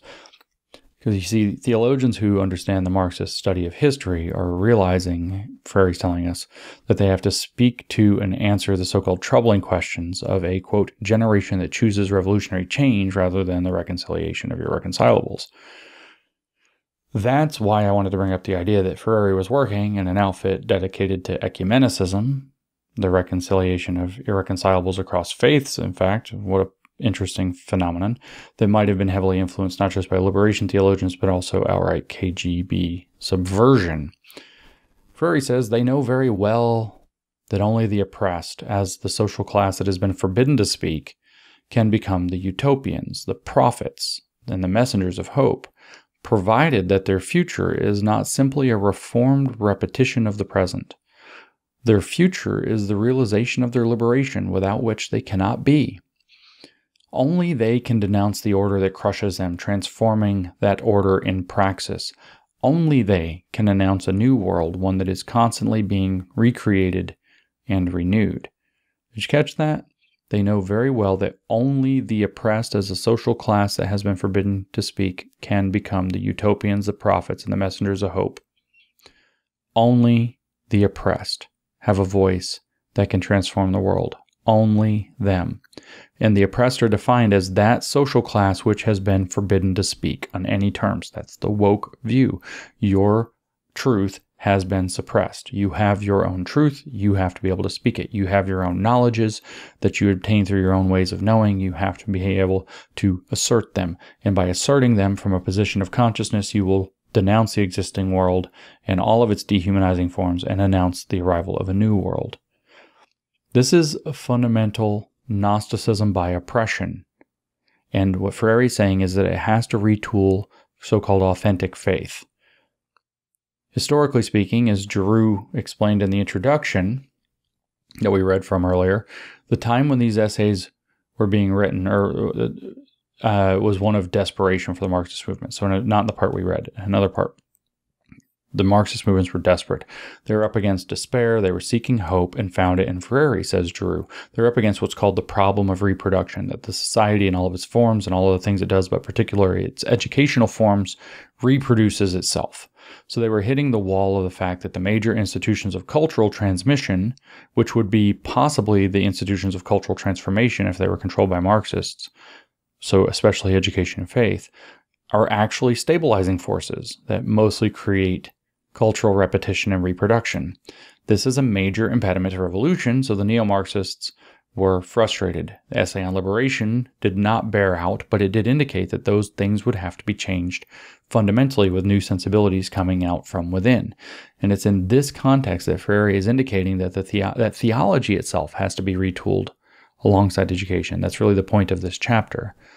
He says, that is why their hope rests not in an invitation to halt the pilgrimage, an invitation offered not only by the traditionalists but also by the alienating modernizers. Their hope lies in the call forward march, not in the senseless wanderings of those who give up and run, but the forward march of those who hold history in their hands, who create it and recreate it themselves. Who create it and recreate themselves in it. It is the forward march they will eventually have to embark upon if they are to experience death as an oppressed class and be born again to liberation. We must stress yet again that this journey cannot be made within their consciousness, it must be made in history. No one can make such a journey simply in the inside of his being. In other words, you have to be an activist. Only progress will do. Forward march. History must be made. It's not enough to change yourself. You can only begin there. You have to change the world. The oppressed class itself has to change the world and then die and be born in liberation. Just like you read in George Lukács that the last battle, the last thing to be overcome, he says, in fact, will be the class consciousness itself. So this is an appeal to the struggle documented in Lukács' 1923 History and Class Consciousness, chapter 3, as a matter of fact, where he talks about class consciousness. There he's wrestling out an apparent contradiction that was left open by Marx. Marx indicates throughout his writing that awakening to class consciousness is necessary for the proletariat to organize, to seize the means of production, and then to direct the course of history. That's your forward march. So that the people can be, that's the point. In the end, though, Marx indicates that the proletariat must transcend private property altogether. And in fact, class identity, remember, communism is a stateless, classless society. So it must identify as a class and then transcend class. That's a contradiction. Lukács is struggling with this in this book, in this chapter, and encapsulates the issue by pointing out that the proletariat has to adopt consciousness as a class to change history. So as a class being key, and it's as a strategy. For Freire, it's the oppressed class, the people who are forbidden to speak. But you only do that so that you can change the world and then give it up. So the fundamental contradiction for Lukács is that in adopting a class consciousness, they failed to transcend class consciousness and thus reproduce class society in a new form when they take over power. And so Lukács concludes that the great challenge is that the proletariat's final boss battle, if you will, is against itself. It's not against the bourgeois, it's against itself. They defeat the bourgeoisie, and then they must defeat themselves. This is going to get turned super wacky Christian under Freire with his Easter, death, and rebirth thing. So Freire wrestles with this theme too then, many times throughout this book. It's the basis for the whole Easter thing. It's a basis for what's called a perpetual cultural revolution, where critical consciousness begets revolution and immediately demands more critical consciousness and another revolution. Denounce whatever is, and when you have something new, denounce that too. We've already mentioned that. But here's how Lukács puts it in terms of defeating the working class, or the proletariat must defeat itself. He says, this is George Lukács in History and Class Consciousness. Thus, we must never overlook the distance that separates the consciousness of even the most revolutionary worker from the authentic class consciousness of the proletariat. But even this situation can be explained on the basis of the Marxist theory of class struggle and class consciousness. This entire sentence is in italics. The proletariat only perfects itself by annihilating and transcending itself, by creating the classless society through the successful conclusion of its own class struggle.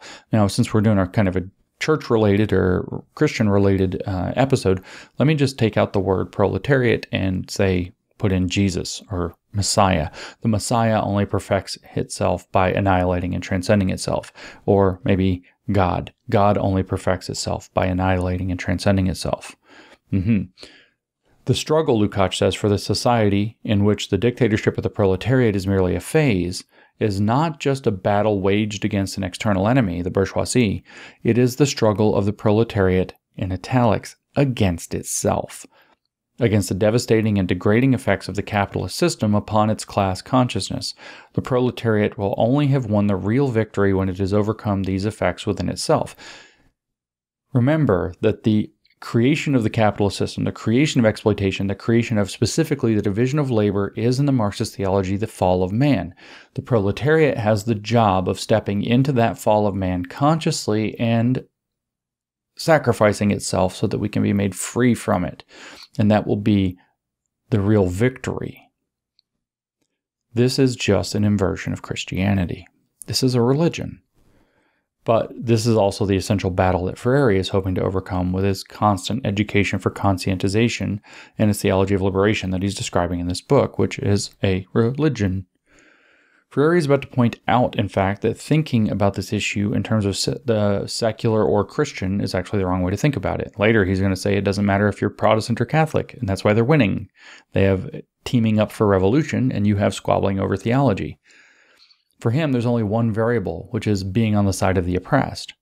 That is, you're either a neo-communist or you're not. And that's what actually commits you to a theology of liberation. There is no other detail. Doesn't matter if it's Catholic, doesn't matter if it's Protestant, doesn't matter if it's math or history or reading in a secular school. He says, but there are a growing number of people who, whether or not they still claim to be Christians, commit themselves to the liberation of the dominated classes. See, whether or not they claim to be Christians. Their experience teaches them that being Christian doesn't necessarily imply being reactionary, just as being revolutionary doesn't always imply being demonic. Interesting wording. Being revolutionary implies struggling against oppression and exploitation for the liberation and freedom of the oppressed, concretely and not idealistically. In their new apprenticeship, they finally realize that it is not sufficient to give lip service to the idea that men and women are human beings if nothing is done objectively to help them experience what it means to be persons. So after discussing how difficult it will be for those who commit to this path because so many will be against them because of freaking communists, Freire reiterates the need for the commitment. And what happens here starts getting pretty intense. He says, I cannot permit myself to be a mere spectator. On the contrary, I must demand my place in the process of change. So the dramatic tension between the past and the future, death and life, being and non-being, is no longer a kind of dead end for me. I can see it for what it really is, a permanent challenge to which I must respond. And my response can be none other than my historical praxis, in other words, revolutionary praxis. The revolution does not do away with the dramatic tension of our existence. It resolves the antagonistic contradictions that make that tension even more dramatic. But precisely because it participates in that tension, as it is as permanent as the tension itself. So first you have to commit yourself to being a revolutionary. And this is the ultimate existential and spiritual battle that cannot be set aside or ignored. In fact, people must demand their place on the side of change, which is they must demand that they get to be an active Marxist and do activism for Marxism. There's your duties of conscience. And revolution is actually the permanent state of being in the world because the world isn't static. Because Hegel's God is a God that becomes, not a God that is. The world isn't static in Hegel's theology, which Marx appropriated. It is a dynamic, dialectical, unfolding world in which the unfolding of the idea through the activity of man causes God to become what God is. The absolute becomes through the process of the dialectic of creation. A reign of undisturbed peace is unthinkable in history, Freire tells us, because then the dialectic's not moving. History, he says, is becoming. It is a human event. Humans move the dialectic. But rather than feeling disappointed and frightened by critical discovery of the tension in which my humanity places me, I discover in that tension the joy of being. So Freire is saying that joy and hope lie in revolution because it means the contradictions and forms of oppression in this phase of history are coming to an end and taking on new forms. It's like the hope of going to heaven, but you're making heaven, but you don't get to heaven, so you're taking joy in the transitioning the world toward heaven. Kind of like you don't ever become a woman if you're transing. You just take joy in doing whatever it is that the transition process does to your body, apparently. Just like with the trans phenomenon, you're never a woman, you're becoming a woman. You never become one, you're becoming one. But here, history never finishes. It is becoming. History is becoming, and you should have joy in taking part in the becoming or the unfolding of history. Haven't you heard the good news? History itself is constantly dying and being reborn. just like the oppressed, just like you, and you can be a part of it. You can be a transformer of history, a conscious agent. You can be part of the solution, but don't focus on yourself too much, because the way we become is through moving collectively. The I becomes through the we, if you recall, where he said that in previous parts of the book. What was it, that the I is fulfilled in the we, or something like that? Let me see if I can find that very quickly for you so I can read it, because these things fall apart so much. The process of knowing, he says, and since it is always a process, knowing presumes a dialectical situation, not strictly an I think, but a we think.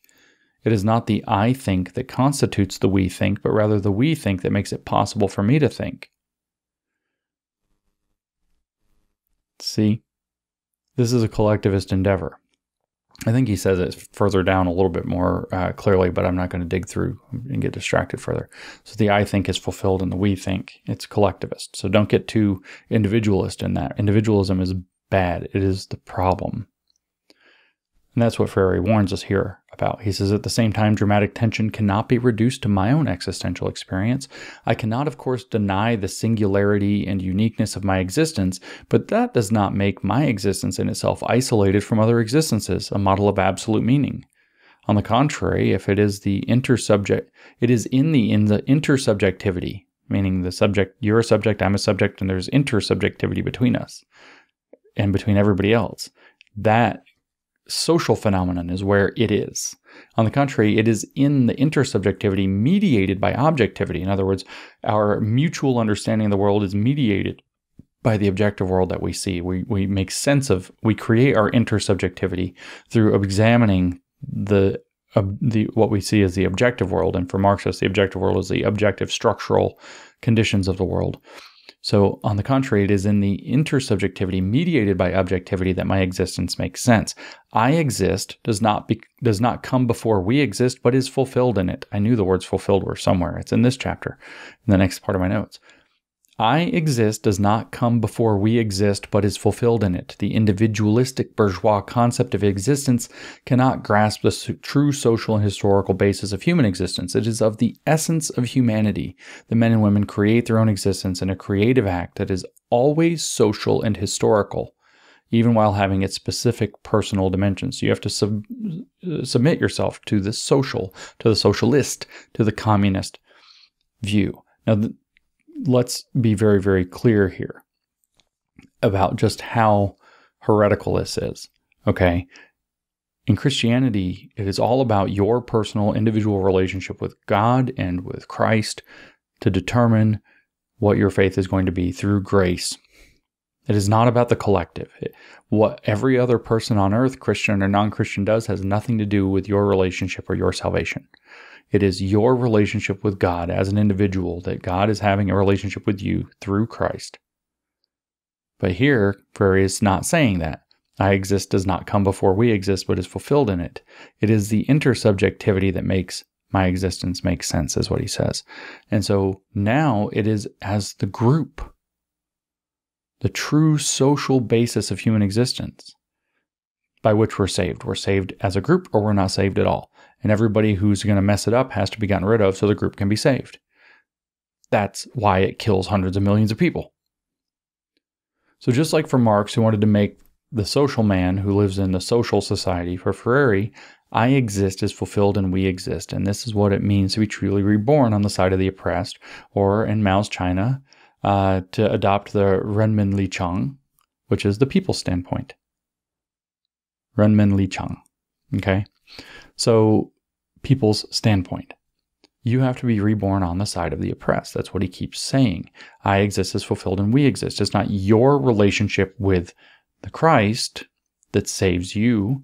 It is man's relationship with the proxy of Christ on earth, which is the state. Hegel said the state is the divine idea that exists on earth, which will self-sacrifice, or with the proletariat, with the class, which in the end, according to Lukács, will sacrifice itself. The class becomes the Messiah that will sacrifice itself in the end, or the state as its dictatorship that it installs to move history, as its demiurge, if you will.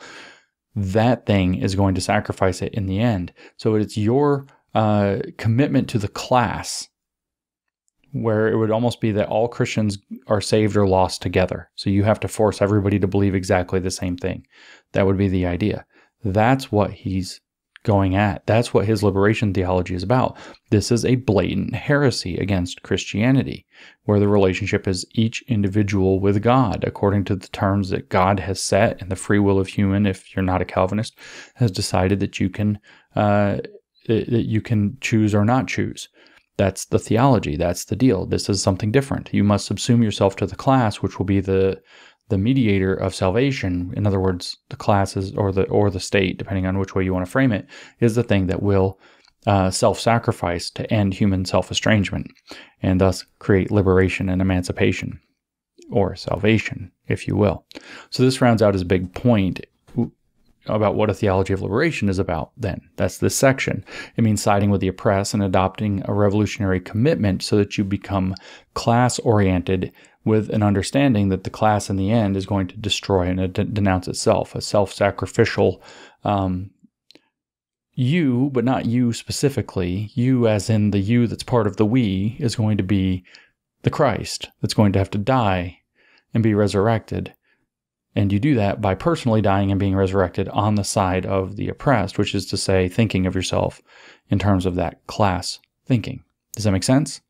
You die as an individual, you're reborn as part of a class with class consciousness. And then that in the end, that because the dialectic will progress, it spirals up, it spirals down, that class will sacrifice itself, and then we'll have true liberation. So the individual sacrifices itself to the class, and then the class sacrifices itself to liberation. That's how it's laid out. That's a theology of liberation. That's a heresy. Woke can't come into your church, guys. And if you're a pastor, everybody who starts thinking this way has adopted a evil heresy and is going to hell. So you might want to work on making sure that doesn't happen and saving these people who've not just lost, they've been stolen, they're deceived, with a capital D, I should say. So in light of the fact that Freire was probably just writing this during or after his appointment in the World Council of Churches, let's take one further look at this section for amusement's sake to kind of understand what we're dealing with. He says, existence is not despair but risk. If I don't exist dangerously, I cannot be. But if my existence is historical, the existential risk is not a simple abstract category. It is also historical.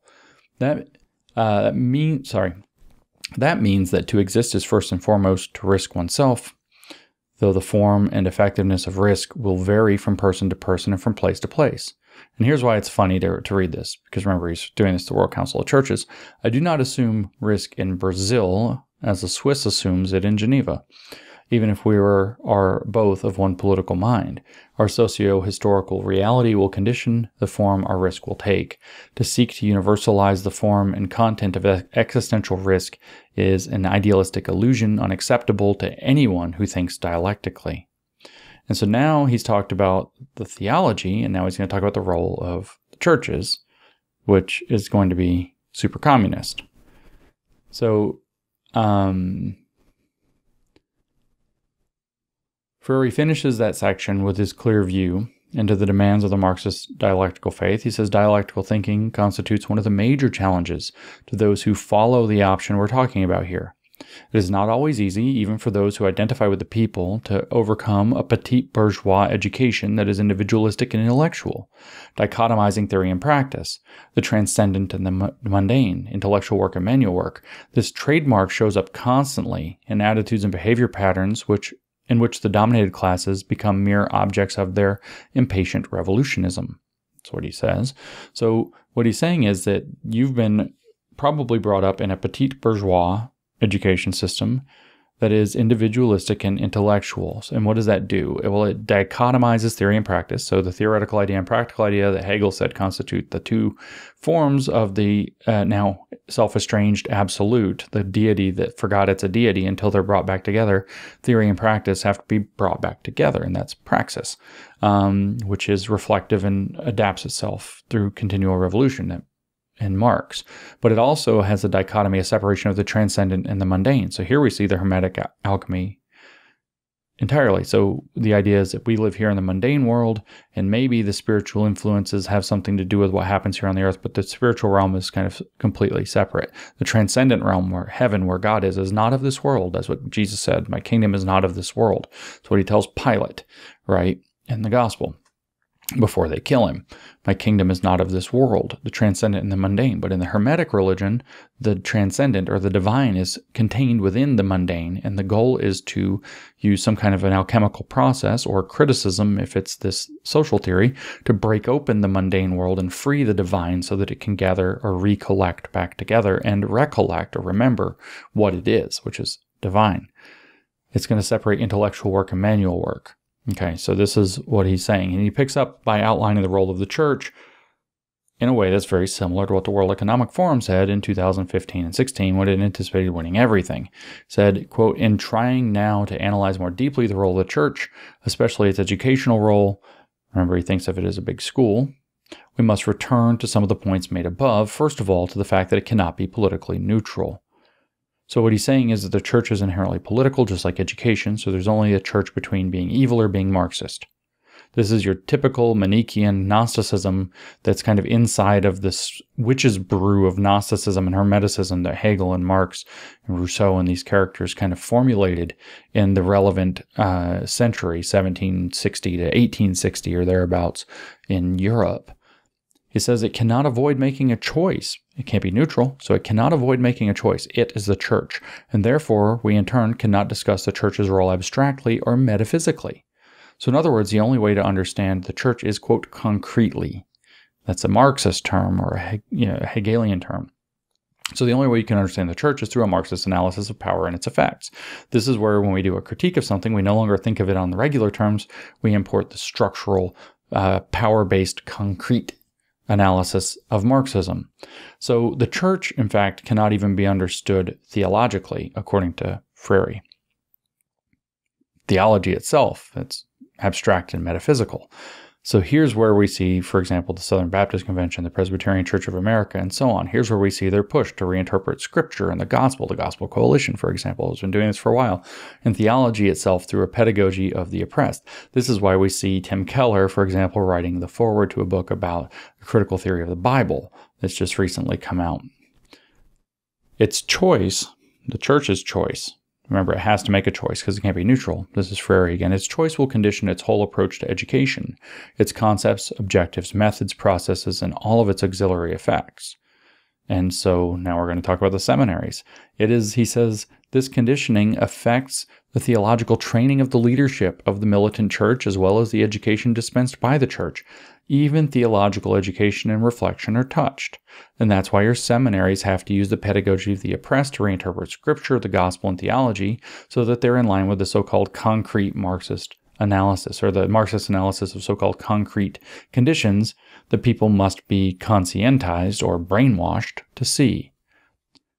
See, the values have to be transvaluated, just like Marcuse said, so that they will be so that you will die to your elitism and individualism and be reborn on the side of the oppressed through the personal experience of Easter. So you have to be brainwashed. And it'll be done generatively, of course. So while you have certain people, that many of whose names I've mentioned, and I'll come back to them, I'm sure, who are bringing this into the church, into the seminaries for this reason, because even theological education and reflection are touched. What are they going to do? How do they make the move? Well, the goal is to bring a little bit of Marxist oppression perspective in, because once you get the oppression perspective started, it will basically spiral out of control and take over everything. And the method that Freire uses is the generative themes method. You tool your lesson in terms of a generative theme that will generate emotional responses by picking at people's so-called concrete structural conditions, by finding the things that make them miserable, that they think are unfair, that there's a point of grievance and a scab to pick, and then picking it and using different things from the relevant educational material to do that. If it's reading, for example, maybe you're going to have them read about, I don't know, the mistreatment of Native Americans or something. Or you're going to have them read Howard Zinn's take on Christopher Columbus. Or if it's, That would be more of history, I guess. If it was in mathematics, you're going to have them analyze statistics to do with race and poverty or something like this to generate the conversation. Maybe you're going to, as the Drag Queen Story Hour paper indicates, Drag Pedagogy is the title of that paper, you can look it up, that you're going to bring a drag queen in to generate questions about why men might dress as women and whether we have to dress as certain ways or whatever, or why we can't gender bend or gender queer, or in the parlance, this is a real term, go type it into your search engine and find out, gender fucking, they call it, because you're fucking with gender. That's their words, not mine. These are all generative things. They're there to raise the question, to start the dialogue, and to force the dialogue to take place on critical consciousness terms, to conscientize. Freire doesn't stutter throughout this book. We've read the whole book. I'm not going to do it again. So what does it look like in church? Well, maybe they'll say that David raped Bathsheba. Maybe they'll say Jesus died to emancipate people from racism specifically. Maybe they'll say Jesus was a dialectical figure of history, a transformative figure. Maybe they won't say those things, but we know that they have said those things. And they'll say maybe those things aren't true, but we need to have the conversation. And as a matter of fact, we don't need to just have the conversation. We need to have that conversation. So not because it might be true or false. Remember, Michel Foucault said that whether things are true or false doesn't matter. Freire said that the lessons are in fact not knowledge, but a mediator to political knowledge. Okay, so the point isn't to have the conversation about whether David raped Bathsheba so that you can conclude exegetically or whatever that that's the way that that event should be understood. What you need to do is you need to come to learn to understand it from the perspective of people who might read it that way. People who might feel that way when they read it.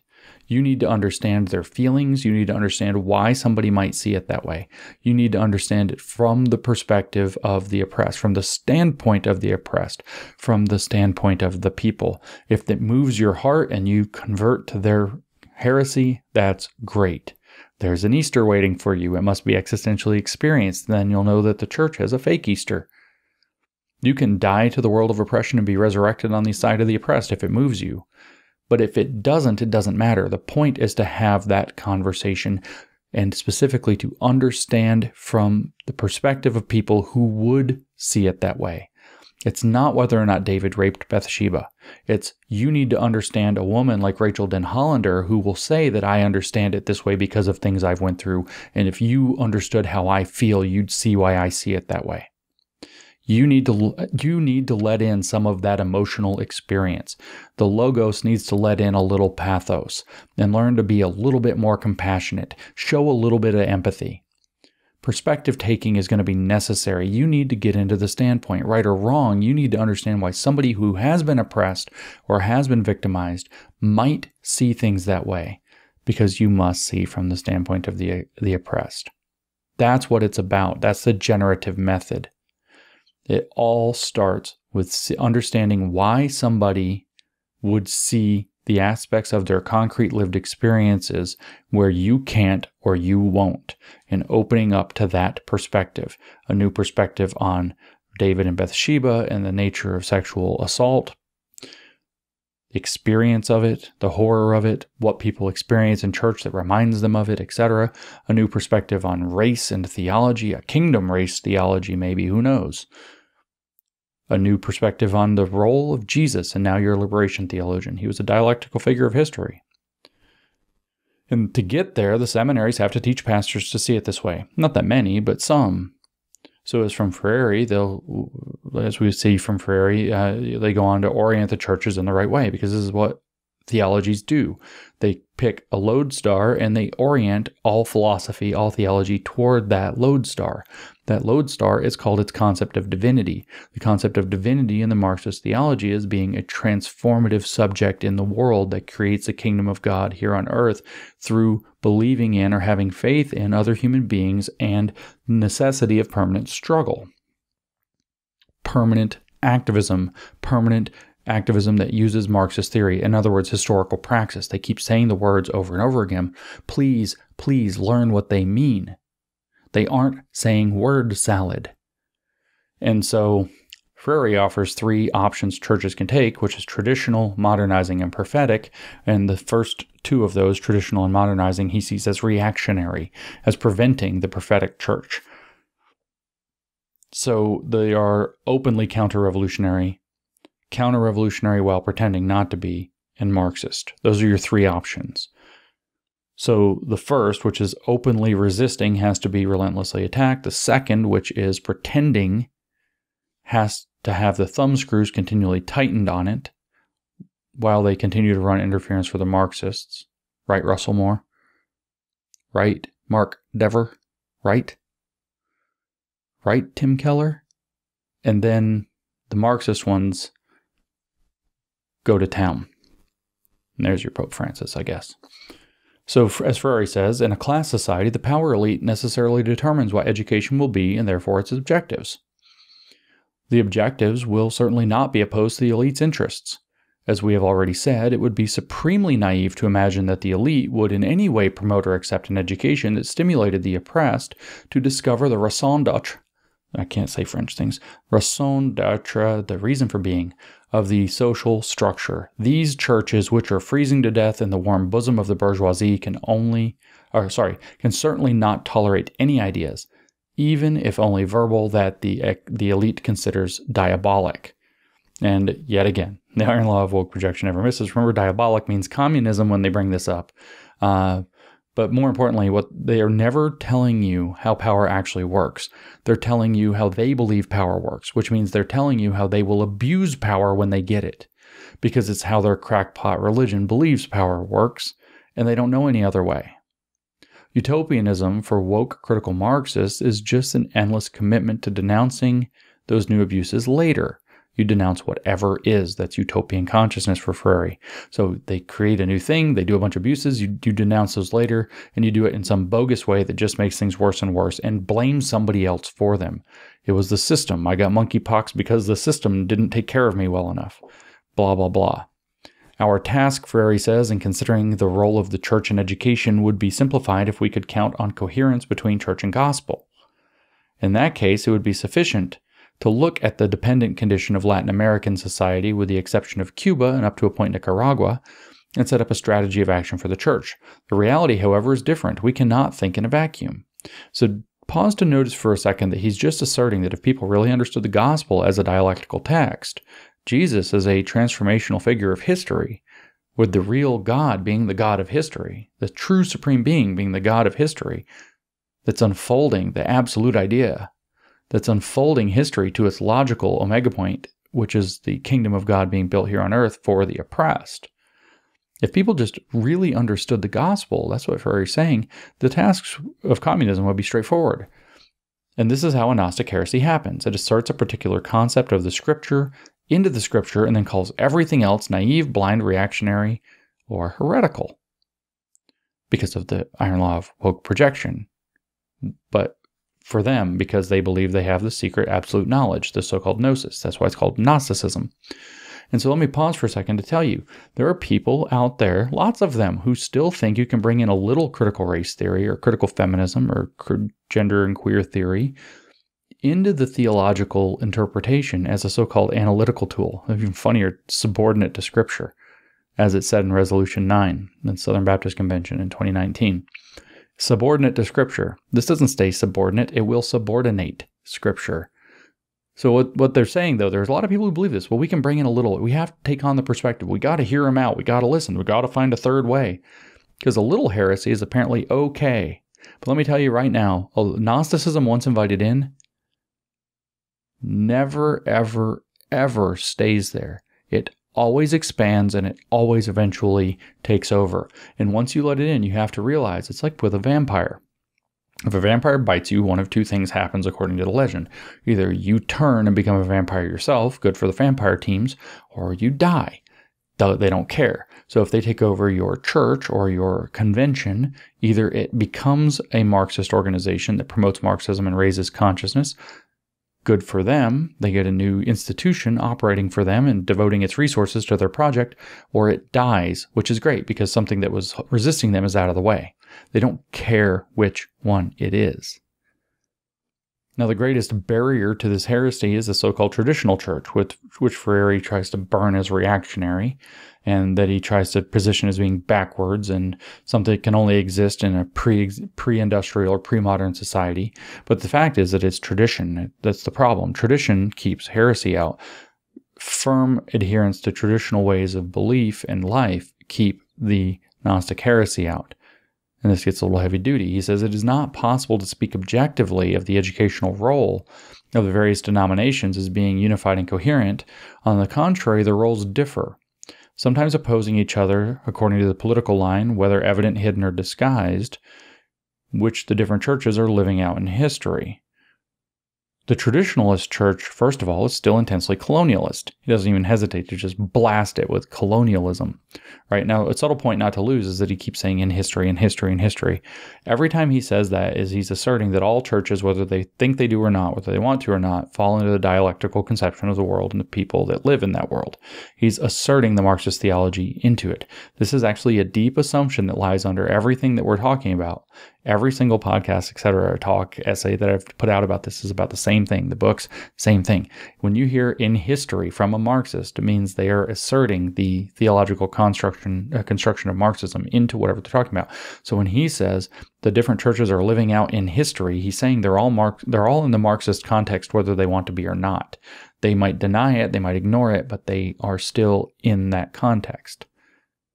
And they can't help it. So when they are intensely colonialist, when they resist going Marxist or prophetic, they're taking a decisive action to hinder the progress of history, which makes them evil from that religion. And that's why he starts off by saying they are intensely colonialist, because colonialism means oppressive, problematic, evil, fundamentally evil. Bruce Gilley, a professor at Portland State, wrote a paper in defense of colonialism, citing scholars from Africa saying, well, look at what it's actually done.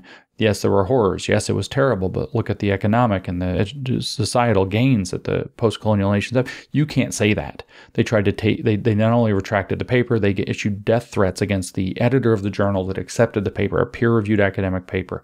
They tried to take Gilley's PhD away from him and get him fired from his job. He ended up getting brought up on Title IX, which is sex discrimination charges at Portland State University over this, which I don't know how that logic works, but it was a powerful cudgel that they had to hit him with. They went bonkers. I mean, literally death threats against the journal editor until he retracted the paper. But the traditionalist church, he says, is a missionary church in the worst sense of the word, a necrophiliac winner of souls, a death cult winner of souls, a death-loving winner of souls. Hence its taste for masochistic emphasis on sin, hellfire, and eternal damnation. Freire's literally saying that traditional churches, maybe like yours, are a masochistic death cult. He's literally saying it's not the first time he said it. The mundane, he says, the mundane dichotomized from the transcendental is the filth in which humans have to pay for their sins. Now we're looking at, the story in Genesis 3 where Eve eats the fruit, God kicks him out of the garden, and then it's by the sweat of your brow, all this stuff, the hard part of life, the mundane. You've been kicked out into the mundane world, out of the garden. It's been dichotomized from the transcendental, and that's the filth in which humans have to pay for their sins. And so, hey, Calvinists, now we're talking about you, right? Everybody is wholly depraved, totally depraved. I understand. Sorry. And so you have to pay for your sins in a state of total depravity in a world full of pain and suffering and evil, blah, blah, blah, because the mundane has been dichotomized from the transcendental. And he's saying that that is why you are a masochistic death cult as a church. But a subtle point to remind you of here is that when he's talking about this dichotomization of mundane and transcendent, as we said before, is alchemy. To remind you, what is Hermetic alchemy is that the divine is contained within and being freed from the domain or from the mundane by the dialectical work of conscious humans who understand the magic. That's what humans were created to do, but they can only do it when they understand how the alchemical magic works, how the dialectic progresses. In other words, they have to be conscientized. And that's what makes them not mere animals. And that's the existential scream we hear all through Marx and all through Freire reading these books. The more they suffer, this is you guys in the traditional church that are your death cult, your masochistic death cult. This is Freire describing it.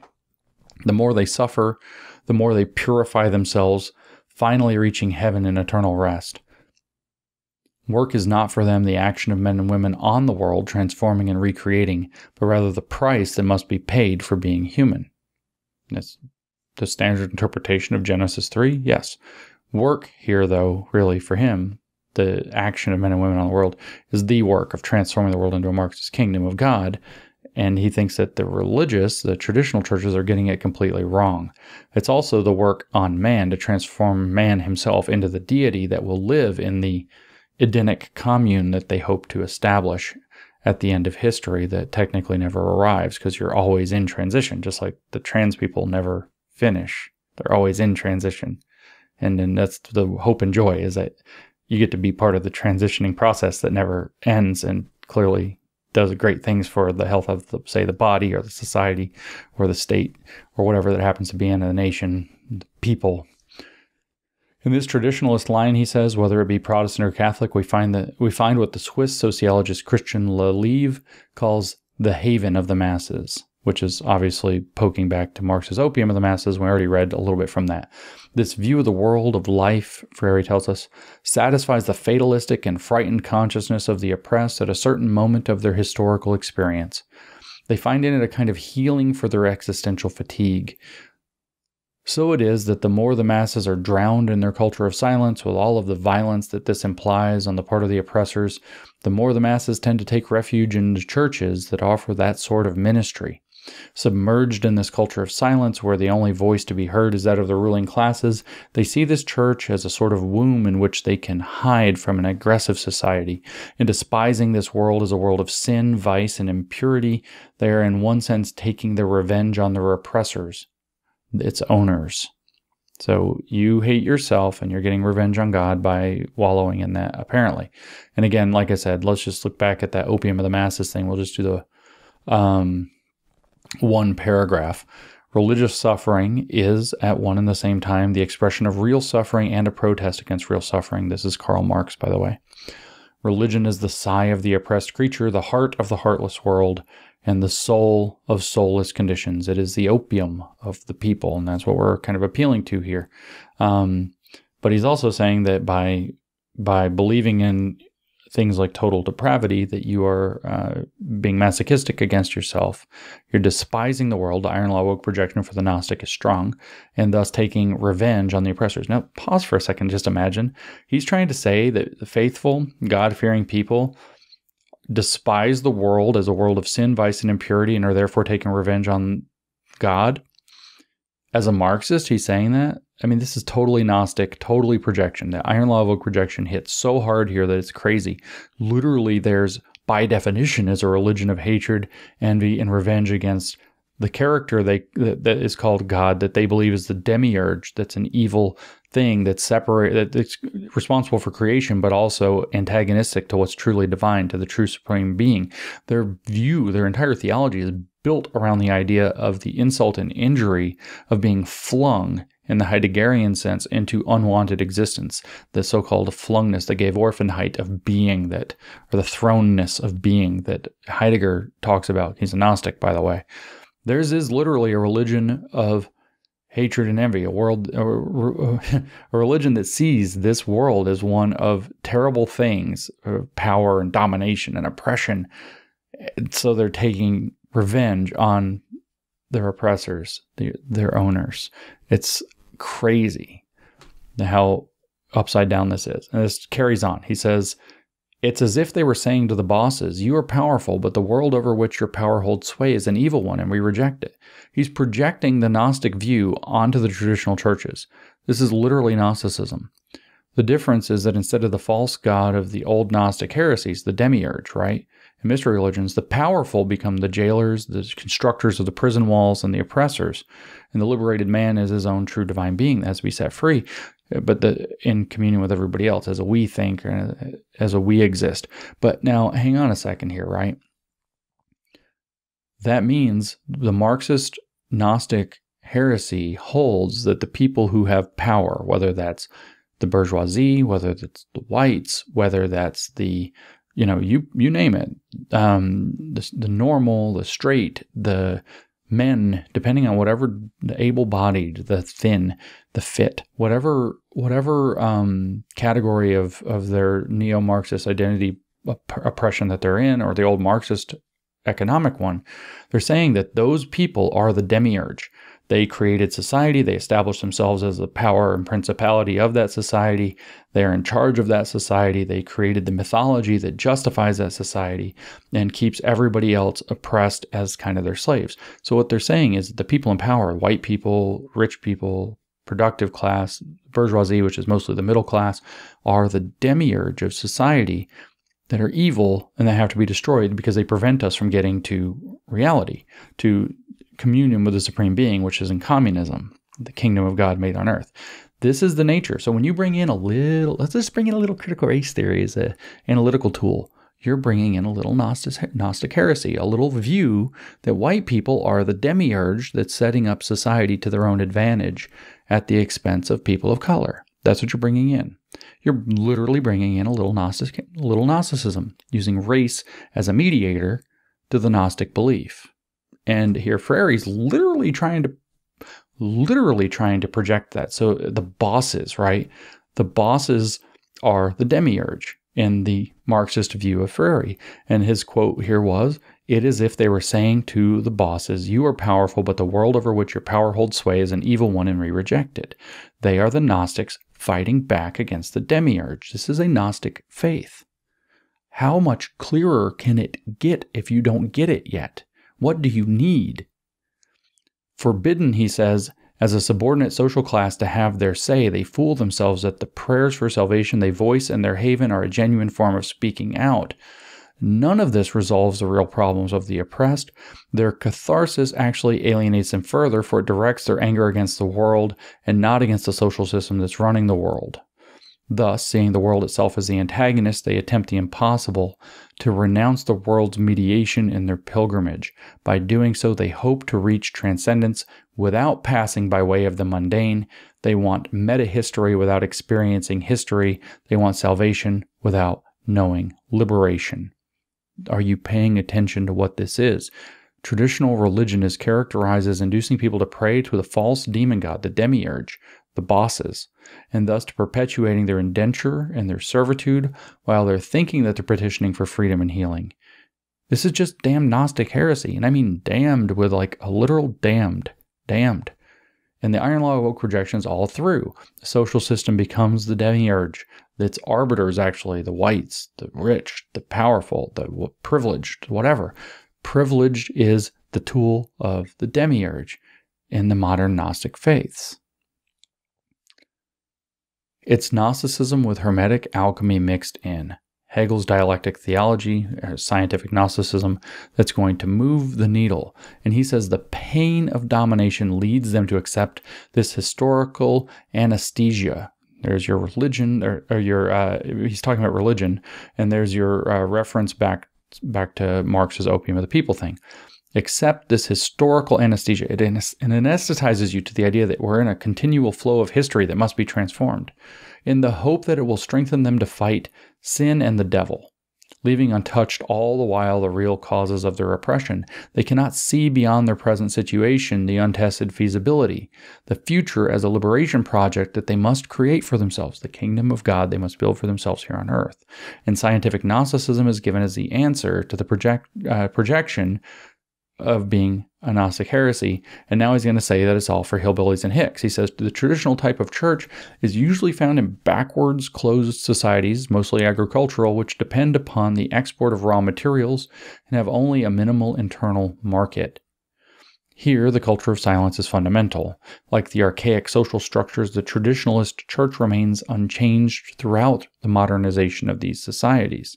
So he's implying that it's literally backwards not to transform the faith into something more modern or prophetic, which is the correct answer of how to update your church. It's literally backwards. So it's reactionary. The force, he says, of such traditionalist religion is seen even in the urban centers being transformed under the impact of industrialization. Only a qualitative change in the consciousness of the people can overcome the need to see the church as the haven of the masses. Haven of the masses anesthetizes them to history, therefore keeps them from becoming Gnostics. So only going into a Marxist consciousness can transform the church from the rock of the community into a dialectical values weapon for Marxist transformation that's going to be wielded by Klaus Schwab, who knows that values have to be transformed through faith, not intellectual work alone, as we've heard. Freire says, and as we have seen, this qualitative change does not happen automatically, mechanically, or merely within consciousness. And so I was going to go on, but no, this qualitative change does not happen automatically, mechanically, or merely within consciousness. So no, it happens deliberately by bad men and women selling out the church or the educational system or whatever else to bring in the Marxism, to transform the seminaries, the education, the pastors, the interpretation, the churches, and thus the laity, to gut the churches while keeping them in their external form. That's sublation. That's Aufheben. That is the transformational project of the dialectical alchemy. It is to change seminaries and churches into centers of conscientization into Marxism.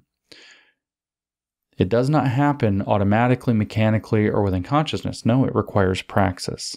It requires praxis, which means it requires conscious subjects who move the dialectical process forward intentionally as their committed historical praxis. So it requires men like Ed Stetzer, Al Mohler, Rick Warren, Mark Dever, Ligon Duncan, Tim Keller, and Pope Francis to deliberately enable this transformation, while in most cases professing to know better. It requires conscious, deliberate praxis by people such as Ed Stetzer, Al Mohler, Rick Warren, Mark Dever, Ligon Duncan, Tim Keller, and Pope Francis. Requires it. It does not happen automatically, mechanically, or within consciousness. For all these reasons, Freire says, and for many more that would take too long to analyze, the traditionalist line is unquestionably allied to the ruling classes, whether it or not is aware of this. The role that these churches can and do play in the field of education is conditioned then by their view of the world, of religion, and of human beings and their destiny. In other words, you're going to have to see this from a Marxist perspective. Seeing humans as children of God who obey God and work to glorify God and can achieve salvation through grace, through faith, is the problem. That has to be replaced by thinking of man as a conscious, transformative subject who is going to build the kingdom of God here on earth in solidarity with the oppressed. That is Marxism. If you don't do that, if you don't take up Marxism, if you obey God or fear God, that would uphold and enable evil, because you're not Marxist. Their idea of education, Freire says, and its application cannot help being paralyzing, alienating, and alienated. That's, of course, iron law woke protection, but that's how they see you teaching or preaching in the churches, delivering messages, reaching people, and actually transmitting the core of your faith, reaching to them with the actual message, say, of the gospel, instead of Marxism and liberation theology.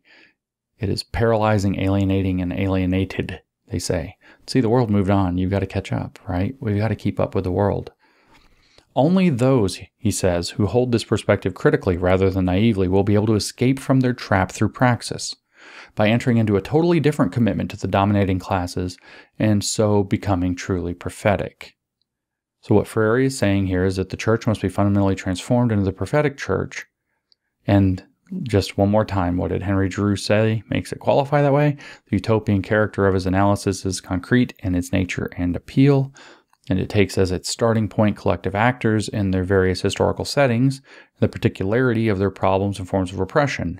It is utopian only in the sense that it refuses to surrender to the risks and dangers that face all challenges to dominant power structures. It is prophetic in that it views the kingdom of God as something to be created on earth, but only through a faith in both other human beings and the necessity of permanent struggle. Now, we're going to hear we're going to turn, his next section is on the modernizing church, because it's not going to be enough to modernize. Woke washing, as Klaus Schwab calls it, won't do. You have got to be fully committed. And that's what he says. As we close up this section, he says, furthermore, technological modernization does not necessarily make people more capable of critical analysis, because it too is not neutral. It is dependent on the ideology that commands it. So making your church more modern depends on whether or not it's critically engaged or not, as to whether it counts. So a lot of this next section on both the modernizing church and then the prophetic one after focuses on the context of Latin America, so we're going to skip around a bit. We're going to be sparse on him. But he starts describing the modernizing church and how it emerges this way. He says, some churches abandon the traditionalist perspective for a new attitude. This is under industrialization coming in. History shows that the new position begins to emerge when modernizing elements replace the traditional structures of society. The masses of people, previously almost completely submerged in the historical process, now begin to emerge in response to industrialization. Society also changes. New challenges are presented to the dominating classes, demanding different answers. So in some sense, this is a contextual rewrite of Marx's concept of historical development. That is, his historicism. Society comes in and it changes.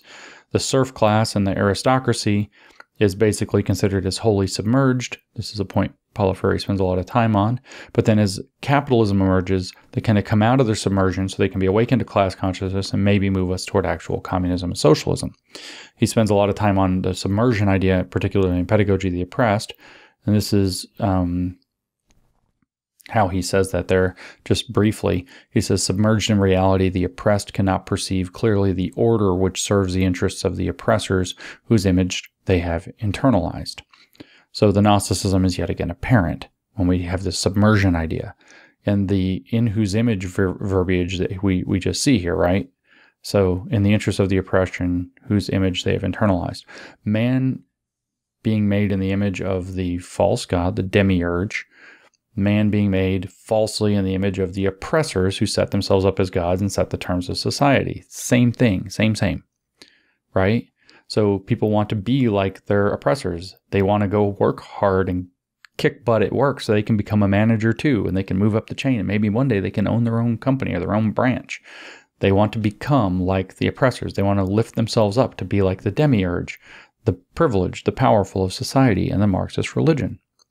They are emblematic of the good life, success, nobility, whether the gods or the bourgeoisie or the whites or whatever. So the envious Marxist believes anyway. And people therefore covet the opportunity to become like them. But God in Gnosticism isn't the absolute. It's God in scare quotes. It's the demiurge. It's a capricious demon who makes the world, but also makes and enslaves people for his own glorification. So when Freire's talking about being submerged in reality, that means being kept in a state where you're permanently preconscious, okay? Speaking maybe in the text of Genesis 3, that's before any bite of the fruit of the tree of knowledge is taken. That's being submerged. In the Marxist theology, the first bite of that fruit of the tree of knowledge begins consciousness. And the demiurge didn't like it one bit and threw everybody out and made them suffer. And that's why you're supposed to hate the world, which we just heard. But also in the Marxist theology, it is a second bite of the fruit of the tree of knowledge that gets you back into the garden. You get to become, by gaining absolute knowledge, gnosis, a man who realizes who and what he is, which in this case is a communist. But it's true knowledge of the supreme being, which is not the demiurge demon presented as God in Genesis, the creator of the world, which is merely worldly. So that's the Gnostic faith rearing its head again. The conditions that are described here allow men to first begin to perceive the structural elements of their experience, and thus to enter the dialectic as conscious subjects instead of mere tools of false gods they live wrongly in fear of. Okay, so that's what he's saying, is that as the modernizing circumstances come along, a nibble of the fruit of the tree of knowledge comes along with it, and people are expelled from society. They're made marginal to the society they were originally in. Remember, that was chapter 6, that they are marginalized by the industrial society emerging. And so they are expelled from being at the centers of the community and made marginal. And so their goal is they want to work their way to the center by working within the system and becoming the bosses. But Freire says the point is for them to occupy the center, move themselves to the center, without becoming bosses, by rejecting the existing society entirely, but occupying in a position of resistance and revolution, that center point where they control everything. That's a cultural revolution maneuver. And this is why Freire uses this to set up a point about how Marxist sociology exists to justify seizures of power. He says, as we have seen, imperialistic economic interests, such as the need for wider markets, force the national elite, which is almost always a purely local expression of a foreign elite, to find ways to reform the archaic structures without at the same time frustrating their interests. For imperialism and its national allies, the important thing is that this reformist process, publicly called development, should not affect the basic relationship between the master society and its dependent societies. Development is acceptable, but it must not alter the state of dependence. With the exception of a few minor points that will not alter the state of the subordinate society, the political, economic, and cultural decisions concerning the transformation of the dependent society will be made in the master society. This demands that decision-making on change must rest in the hands of the masses of oppressed people in the society concerned. It must be independent from the superimposed bourgeois elite.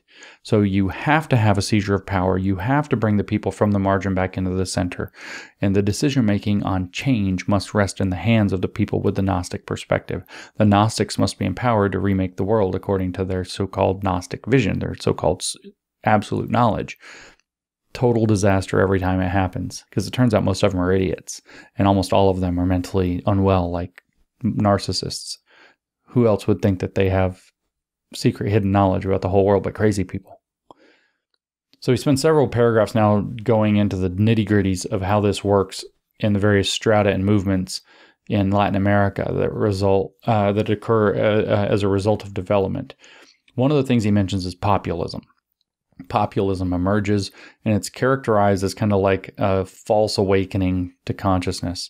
It's like an antichrist, really, that occurs through partial awakening of the masses. So, by the way, MAGA is antichrist, because MAGA is actually people awakening to a consciousness of that they're being screwed by an order that's being run by the Gnostics. So they position those people as the antichrist. That's what it is. I don't know what the antichrist is in Gnosticism, but they side with the demiurge, obviously, which is the false demon god.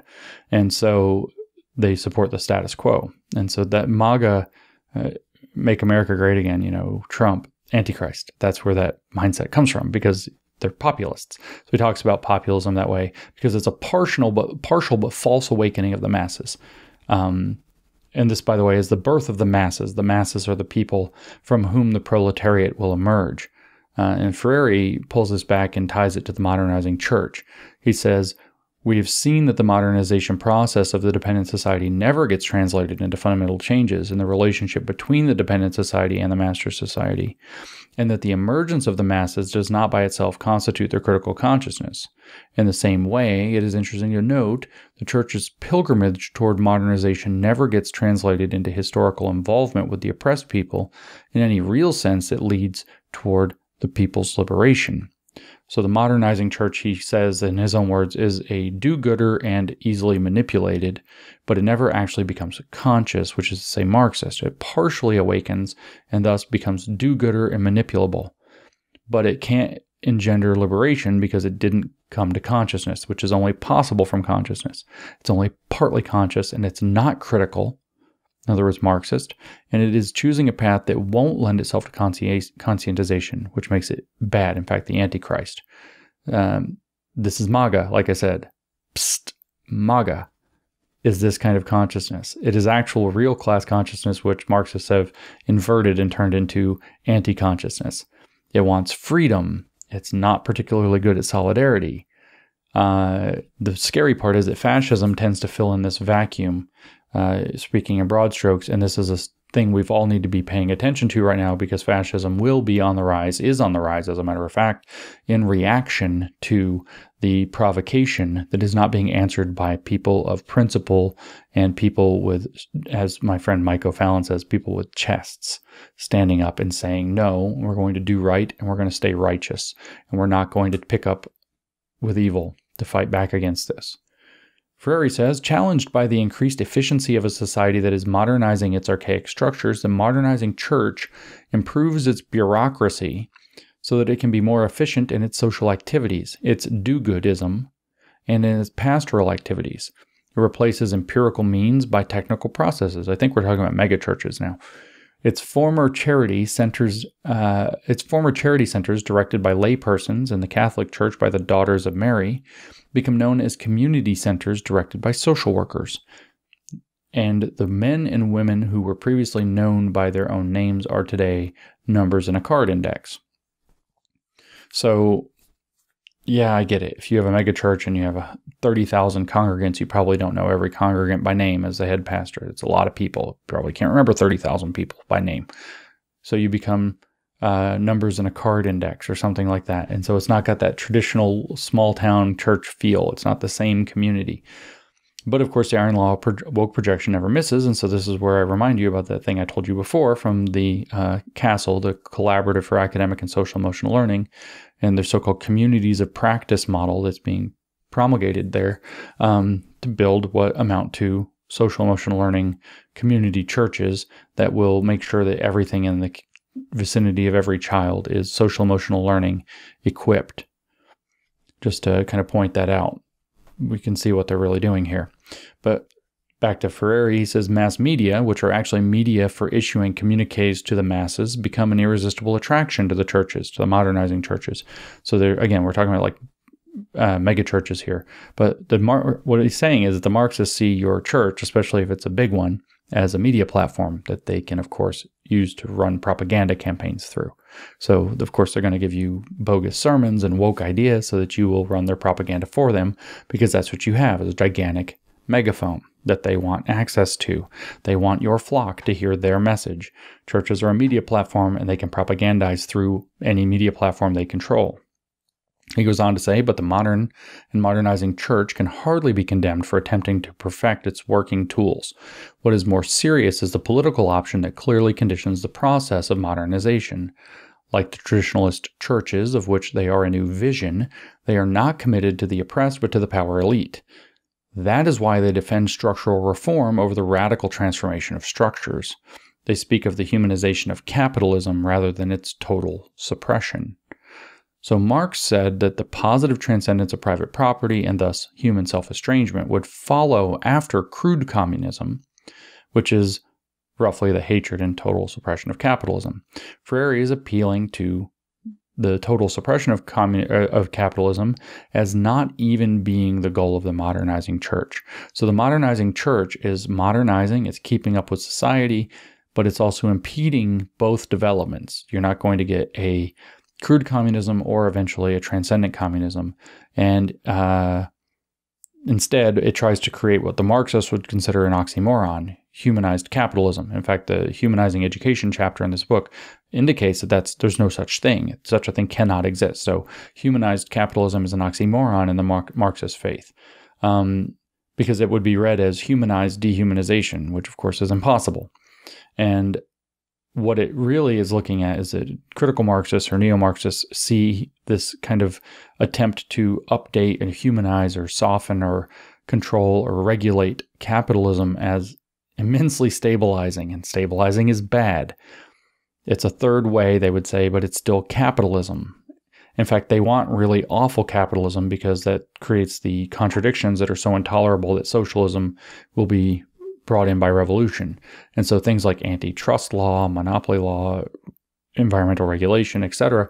Marxists actually, they of course bang on for these things, but those things are actually what created the advanced capitalist situations that stabilized the working and middle class, that caused all of this identity politics to have to come up as a solution if you read through Marcuse. And he's saying the modernizing churches create that stabilizing situation, and that's bad. The traditionalist churches, he says, alienate the oppressed social classes by encouraging them to view the world as evil. The modernizing churches, so good job, Calvinists. The modernizing churches alienate them in a different way by defending the reforms that maintain the status quo. So that's what I was just saying. By reducing such expressions as humanism and humanization to abstract categories, the modern churches empty them of any real meaning. Because those are Marxist, you have to humanize the world. In other words, make the world fit for humans, while making humans fit to live in a world made fit for humans. Such phrases become mere slogans whose only contribution is to serve the reactionary forces. In truth, there is no humanization without liberation. See? There's no humanization without liberation. Just as there is no liberation without a revolutionary transformation of the class society. For in the class society, all humanization is impossible. Liberation becomes concrete only when society is changed, not when its structures are simply modernized. So you're listening to what he's saying here. Can you hear it or not? There's the revolutionary way to Marxism, and there's evil. That's all he's giving you. Evil can be reactionary or reforming, but both are evil. Good has to be fundamentally transformative and transformational. Reforms are in fact how you go about stabilizing things and increasing false consciousness.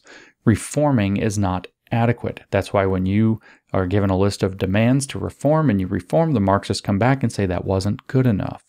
You have to kill that too. The church's conservative position, he says, rejected by the young people, just like Klaus Schwab, does not contradict their modernism, for the modernization of which we are talking is eminently conservative, since it reforms in order to preserve the status quo. Hence, the churches give the impression of moving while they are actually standing still. They create the illusion of marching on while really stabilizing themselves. They die because they refuse to die. All right, so here's your message to those folks that I was just talking about a while ago. Russell Moore, listen up guys, J.D. Greer, Beth Moore, maybe Ed Litton, Rachel and Jacob Den Hollander, we listed her first, maybe Al Mohler, lots of these snakes, Dever, Mark Dever, Ligon Duncan, Matt Hall. These guys are up to one of two things. Either they're doing this and will be destroyed by the revolution that they're enabling, they die because they refuse to die because they're pretending to be conservatives, or they're playing the middle so that they can get the revolution without it being obvious that that's what they're actually after, at least not for now. So either they are committing treason knowingly and will be rewarded, or they're trying to be a third-way stopgap, in which case the revolution they're enabling is going to destroy them. And at least some of them know enough about this to know the bargain they're making and the game they're playing, which means they're probably not stupid enough to be setting up the conditions of their own destruction. They're not your brothers. These people are not your brothers. They're traitors. But let's let Freire riff on them for a minute so they can ponder, because I'm sure some of them will get to listen to this, because I've named them repeatedly. This is what they think. This is what Freire thinks of these people. This is the kind of church that would still say to Christ today, "Why leave, Master, if everything here is so beautiful, so good?" Their language conceals rather than reveals. It speaks of the poor or of the underprivileged rather than the oppressed. While it sees the alienations of the ruling class and the dominated class on the same level, it ignores the antagonism between them, the result of the system that created them. But if the system alienates both groups, it alienates each in a different way. The rulers are alienated to the degree that, sacrificing their being for a false having, they are drugged with power and so stop being. The dominated, prevented to a certain degree from having, finish with so little power that being is impossible. Because being requires transforming. Turning the work into merchandise, the system creates those who buy it and those who sell it. The error of the naive and the shrewdness of the shrewd is seen in their affirmation that such a contradiction is a purely moral question. So which are these guys? Are they naive? Are they shrewd? Which side are they on? I'll let you guys think about it. Now, Freire reiterates Marxist theology, whatever those guys are importing, and however they're doing it and why. Specifically, he imports the concept that it holds of man, the ontology of man, and the purpose of his religious awakening through conscientization. So he's going to reaffirm the Marxist theology here. He says the ruling classes, as is the logic of the class system, prohibit the dominating classes from being. In this process, the ruling class itself ceases to be. The system itself keeps them from rising above this contradiction, from any movement that would end their alienation as well as that of those they dominate. See, we have to overthrow the system for the good of the oppressors as well as the oppressed. The dominated alone are called to fulfill this task in history. The ruling class as such cannot carry it out. What they can do within their historical limits is to reform and modernize the system according to the new demands the system allows them to perceive, thus in effect maintaining that which results in the alienation of all. So my belief is the thing that Freire is calling the modernizing church is a church that sucks up to power, so that we can guess what's going on with them. On the naive side, their own power and creature comforts like nice offices, desks, and libraries, maybe a travel teddy bear, very plush, I don't know, and the likes. On the shrewd side, it's dominating power. Craven power, which is now the power of the woke regime, would be what you would be sucking up to. which they've been told is coming with no hope of stopping it. It's inevitable. There's nothing you can do, but you'll be rewarded if you come along with us. And it will strip those who didn't help of their comforts, their legacies, and maybe even their teddy bear. Who knows? So unless they're shrewdly operating on the side of the regime, it will spare no love for them or anything they vainly hope to preserve by straddling the middle. Their legacy will be meaningless unless they help the transformation. Their creature comforts will be destroyed unless they help the transformation. Their teddy bear will be taken away and thrown away unless they help the transformation. Freire is clear on what the revolution thinks of them, however useful they might be. Faith is everything to these people. Marxists, full faith and commitment, not mere utility. Liberals get the bullet too. You help through the revolution, then they shoot you because you're useless. Freire says under the conditions in which the modernizing churches act, their concepts of education, its objectives, its application, all must form a coherent unity within the their general political position. That is why, even though they speak of liberating education, they are conditioned by their vision of liberation as an individual activity that should take place through a change of consciousness and not through the social and historical praxis of human beings. So they're going to transform each individual rather than transforming the social structures.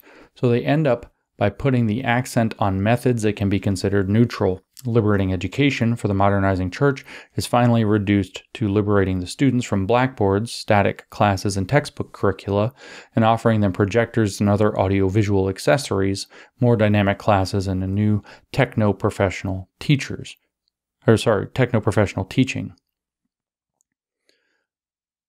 And that's not going to be sufficient.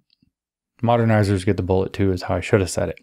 And then Freire turns to his real vision, the Marxist church, which he calls the prophetic church, which Henry Giroux told us is prophetic because it aims to build a kingdom of God here on earth, but only in solidarity, actually in faith in other human beings, in solidarity with the oppressed, embracing the need for permanent struggle. That's what you're signing up for. Finally, Freire says, another kind of church has been taking shape in the third world, though it is not often visible as a coherent totality. It is a church as old as Christianity itself without being traditional, as new as Christianity without being modernizing. It's a Gnostic heresy, like the Valentinians, or like Origen. It's as old as Christianity without being traditional or orthodox, and as new as Christianity without merely being modernizing. It's something completely different. It is the prophetic church, Freire says. It is the prophetic church, opposed and attacked by both traditionalist and modernizing churches, because it's communist, as well as by the elite of the power structures. The utopian, prophetic, and hope-filled movement rejects do-goodism and palliative reforms in order to commit itself to the dominated social classes and to radical social change.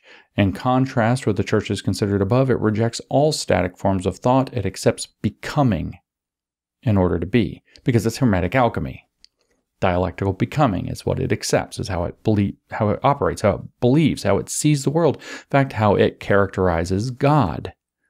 It is a heresy. It is a different religion. Because it thinks critically, in other words, in this way, Freire tells us, this prophetic church cannot think of itself as neutral, nor does it try to hide its choice. No kidding, it's Marxist.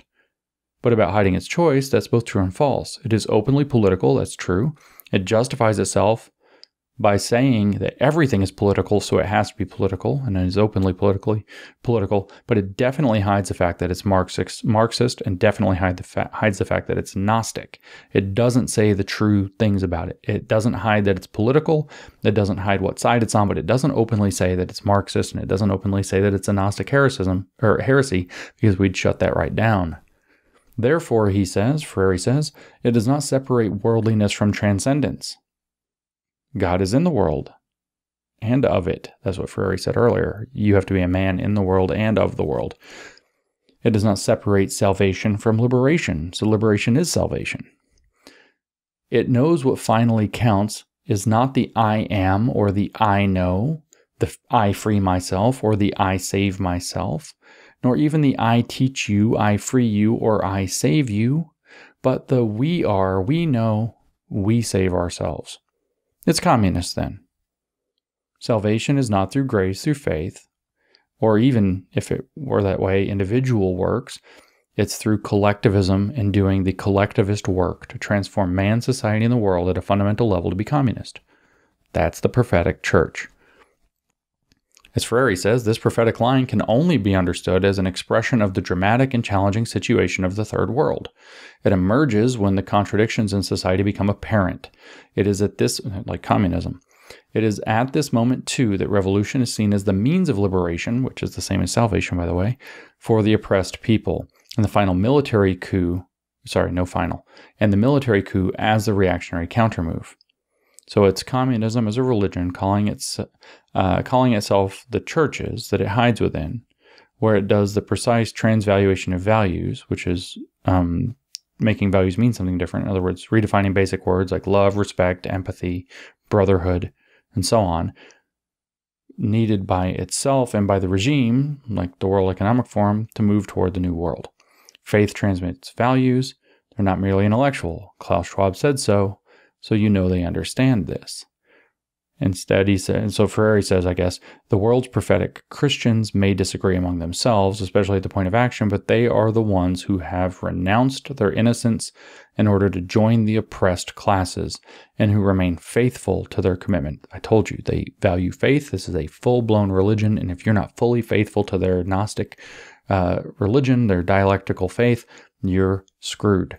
So to speak hermetically, the Prisca Theologia, as it was called, the ancient theology, is the dialectical faith. That's how they see it. Dialectical leftists see the dialectical faith as the Prisca Theologia, the one true theology that unifies all theologies, that could take any theology, any science, any school of thought, and bind and orient them to point toward a new lodestar, which is the communist utopia, the communist conception of man and the world. That's what the Marxists believe. Denominations don't matter. Theology doesn't even matter, because all of that is just a reflection or an approximation of the one true theology, which is the Prisca Theologia, which is the dialectical faith. Everything's just an approximation. Christianity, as it's been practiced so far, it's an approximation. It's a dirty approximation of the dialectical faith. Islam, as it's practiced, is a dirty approximation of the dialectical faith. And what you'll see is that they'll be transformed from within to look like they are from the outside still. It'll still look like Christianity, it'll still look like Islam, still look like Judaism, still look like Buddhism. And they're going to be bound and oriented toward the dialectical lodestar. Because there's one true faith, the Prisca Theologia, the ancient theology, of which all the other theologies, philosophies, and sciences are mere reflections and approximations that don't have it all. They are the divine trapped within a mundane shell, the best humans could do at the moment. And that Prisca Theologia, the dialectical faith, will be dialectically realized so long as they're all oriented correctly toward liberation, toward the theology of the oppressed, and the praxis is done. And Freire says it doesn't matter, Protestant or Catholic, from the point of view of this prophetic vision, the division is of no importance. Clergy or lay, they've all had to travel a hard route of experience from their idealistic visions toward a dialectical vision of reality. So they don't care about your differences in theology. You do, and that's why you lose. You're fighting about how old you have to be when you're baptized, and they're saying Protestant, Catholic, atheist, preacher, layperson, doesn't matter. Are you oriented toward the oppressed? He's actually listed, religious, not religious, Catholic, Protestant, differences in denomination. From the point of view of this prophetic position, the division is of no importance. Clergy or lay doesn't matter. We're all working for the oppressed. They work together for their higher vision, but you don't because you're squabbling about theology. So they advance and you lose. They serve a new God, the Gnostic God, behind the gods, behind the little gods, behind the demiurge that you worship.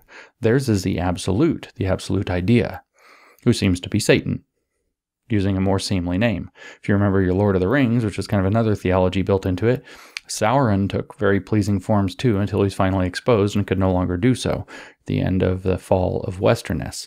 But that's neither here nor there.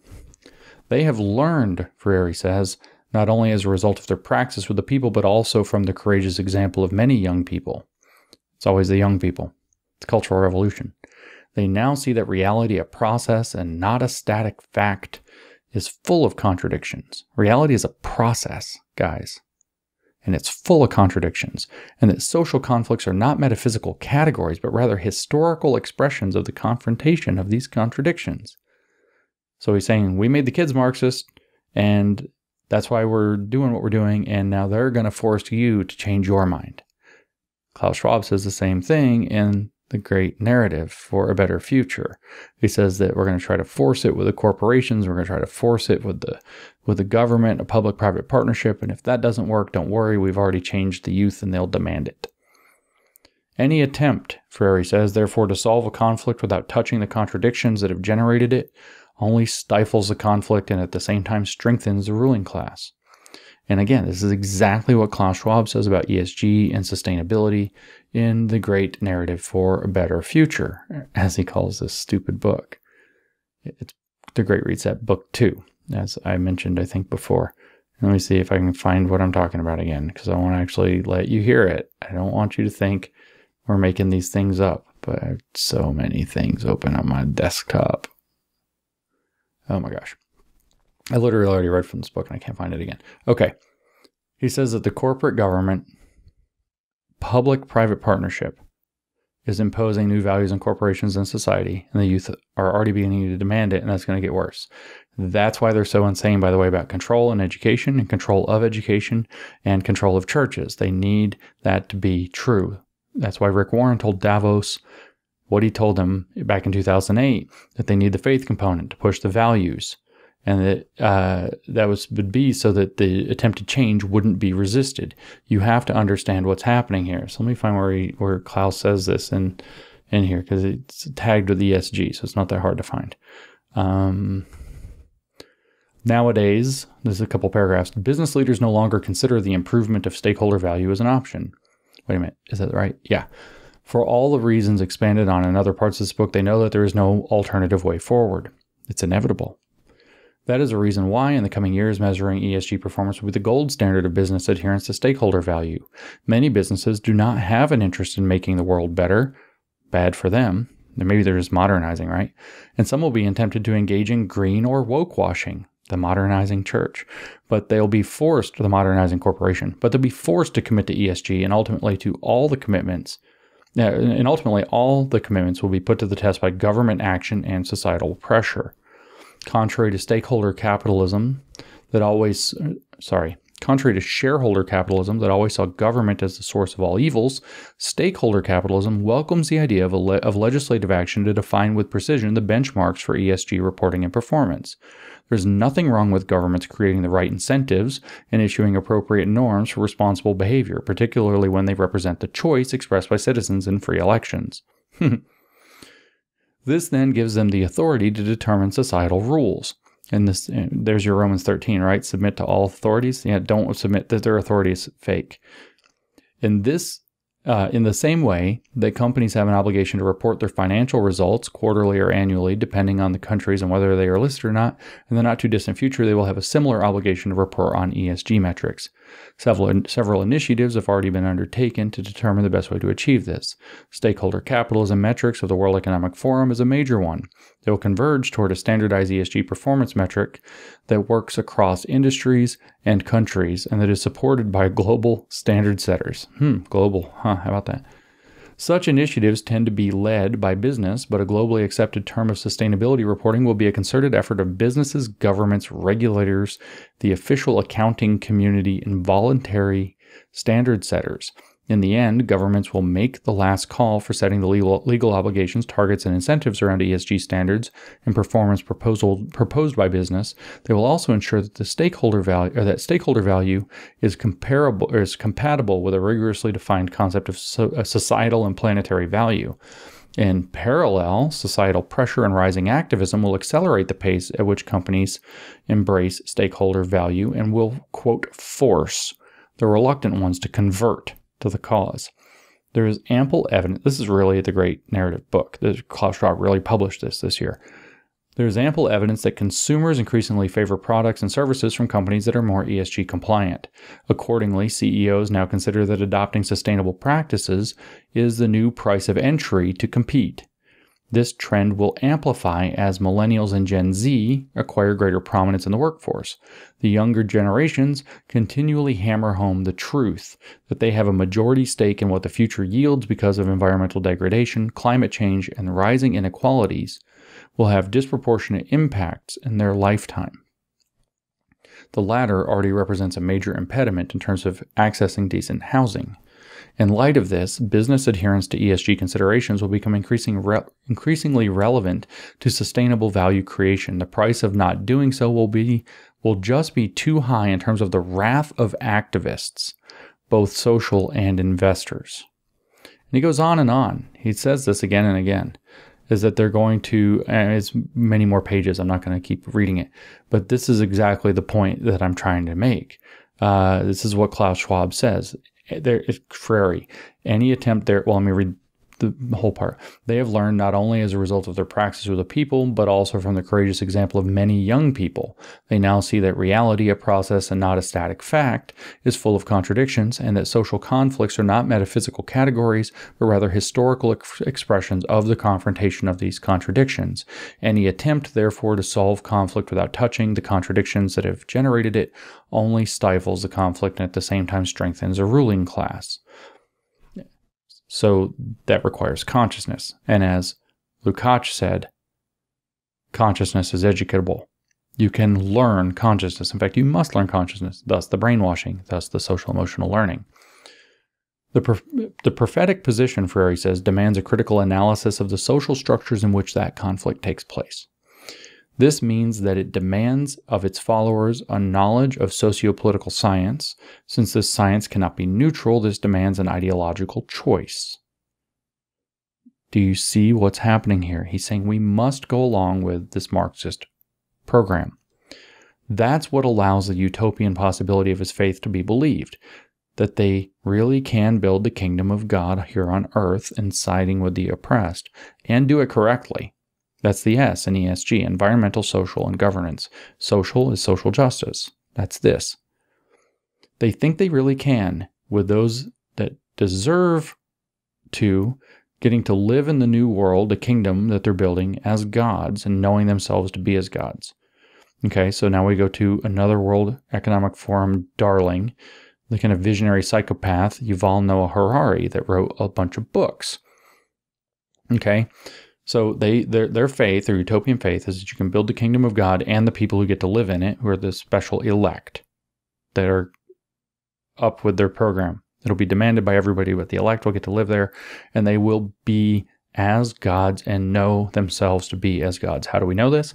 Because we are Homo sapiens, wise men. Or if we believe Adam Smith, in some sense, we're Homo economicus, we're economic man. That's what Marx was angry at, sought to destroy in order to rehumanize man, not even as wise man, but in fact as social man, socialist man.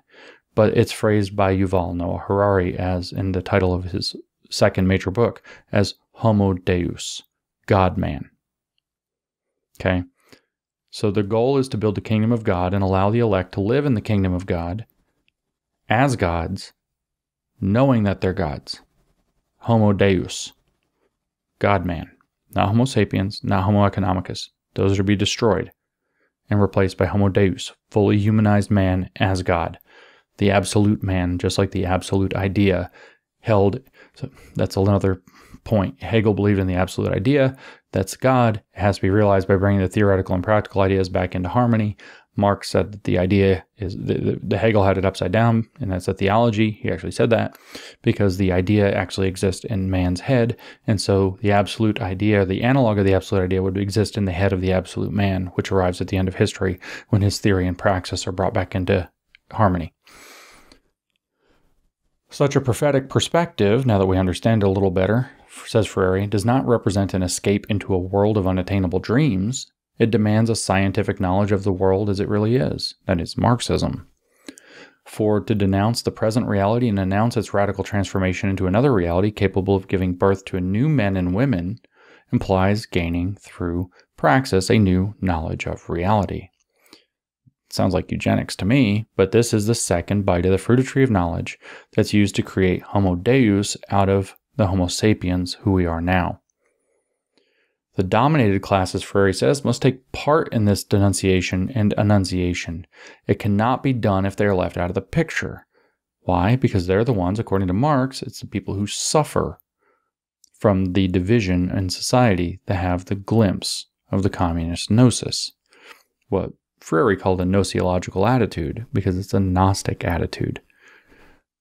Freire says this prophetic position is not petit bourgeois, because it is. It is well aware that authentic action demands a permanent process that only reaches its maximal point when the dominated class through praxis also becomes prophetic, utopian, and full of hope. In other words, revolutionary. So now you know what critical whiteness studies is about. You have to awaken that vanguard. That's why you have people like Robin DiAngelo going around the country telling white people that they're racist and that they need to be reborn as anti-racists, at which point they will commit to a lifelong commitment, to an ongoing process of self-reflection, self-critique, and social activism on behalf of anti-racism. You have to be reborn as an anti-racist. And because you need the bourgeois, you need the demiurge to be transformed into somebody on your side. And the ones that won't can't be re-educated. So history tells us, and they go in the ditch. A society in a permanent, I messed up Freire again. A society in a state of permanent revolution cannot manage without a permanent prophetic vision. Without it, society stagnates and is no longer revolutionary. Okay, so again, what is a theology? A theology is it's like a philosophy of philosophies of a particular kind, or a science of sciences. That's how John Henry Newman phrases it in The Idea of the University. It takes a bunch of other philosophical positions: ontology, which is a theory of being; axiology, which is a theory of values; teleology, which is a theory of purpose; epistemology, which is a theory of knowledge; sociology, which is a theory of society, for example, and it binds these things together into one coherent, bigger picture philosophy, and then points them in a single direction toward something it considers divine. That's a theology, okay? So you take many philosophies, bind them together so that they're all kind of operating in the same page or on the same bundle, and then you point them at a single thing considered to be divine. That's a theology at its heart, okay? I want you to really understand that. It takes all of human thought and binds it and orients it in a particular direction that it considers to be the highest good. A society in a state of permanent revolution cannot manage without a permanent prophetic vision. What do you think that permanent prophetic vision does? It cannot manage. It binds all of the other aspects of human existence and orients them toward a single point that it considers to be the highest good, which is the fundamental transformation of society into the kingdom of God. So in praxis, revolutionary praxis, you always have to be denouncing whatever currently is, and you have to believe constantly, you have to have faith that denouncing whatever currently is will lead to making things better. That's critical consciousness, that if you denounce from a position of denouncing dehumanizing structures, from that will emerge the possibility and the enunciation of a possibility of something better. But liberation, this is permanent. Liberation is always just over the communist rainbow. So just destroy your society, your church, your family, your education system, your psyche, your whatever. Just destroy it, and destroy it a little bit more, and destroy it a little bit more. You're almost there. Just keep destroying it, and then you'll be liberated. In the same way, Freire says, no church can be really prophetic if it remains the haven of the masses or the agent of modernization and conservation. The prophetic church is no home for the oppressed, alienating them further by empty denunciations. On the contrary, it invites them to a new exodus. In other words, an exodus from the world of oppression into the possibility of liberation. An invitation into Herbert Marcuse's Great Refusal. Do you not see how this all goes together? Herbert Marcuse's core of his philosophy through the 1960s was the great refusal of the existing society. Indeed, of any society that exists or ever exists. So this exodus is going to give you 40,000 years in the desert, and it's not going to be enough. It's not even the beginning. Permanent revolution. Hell of a prophetic vision. Destroy, destroy, destroy, destroy, destroy, destroy, destroy. And when everything finally, every last thing is run down, utopia emerges. That's their religion. Why do you think that they frame out the thing they're attacking as necrophiliac, death-loving, and consider themselves to be biophiliac? Because they invert everything. iron law of oak projection never misses. And Freire can't be content to leave things be. He says, nor is the prophetic church. He has to go hard. If you're gonna go hard, right? He says, nor is the prophetic church one that chooses modernization and thereby does no more than stagnate. Christ was no conservative. Well, thank you for your opinion. But Marxist faith, remember, insists that conservative means anyone who rejects or hinders the dialectical process of history toward its utopian end. So therefore, when he's saying Christ was no conservative, he was saying Christ was a dialectical figure in history who knew he was a dialectical figure in history, hence him declaring himself to be the Son of God, the Son of the Supreme Being, which is the dialectical process of history realized. Do you get it yet? It's a religion. It is topsy-turvy, Satanized Christianity. The prophetic church, like him, like Christ, must move forward constantly, forever dying and forever being reborn. Let me just reread that part again, both of the sentences together with no interruption. Nor is the prophetic church one that chooses modernization and thereby does no more than stagnate. Christ was no conservative.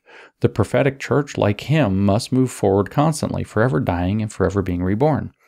So, first level thing to say about this, nothing shall be stable ever. That's cultural Marxism and critical Marxism. Ruthless criticism, denunciation of anything that exists, anything that's stable or potentially stabilizing, because those are counter-revolutionary. So, in practice, your church will be queered, and then it will use Jesus or whatever else, or the gospel, to go ahead and queer more people. Queering is the opposition of stability. That's what it means. All stability must be refused, destroyed, really, so that you can move forward constantly, forever dying and forever being reborn. Now, of course, that's heresy. That's a blatant heresy. The church, like Christ, must move forward constantly, forever dying and forever being reborn.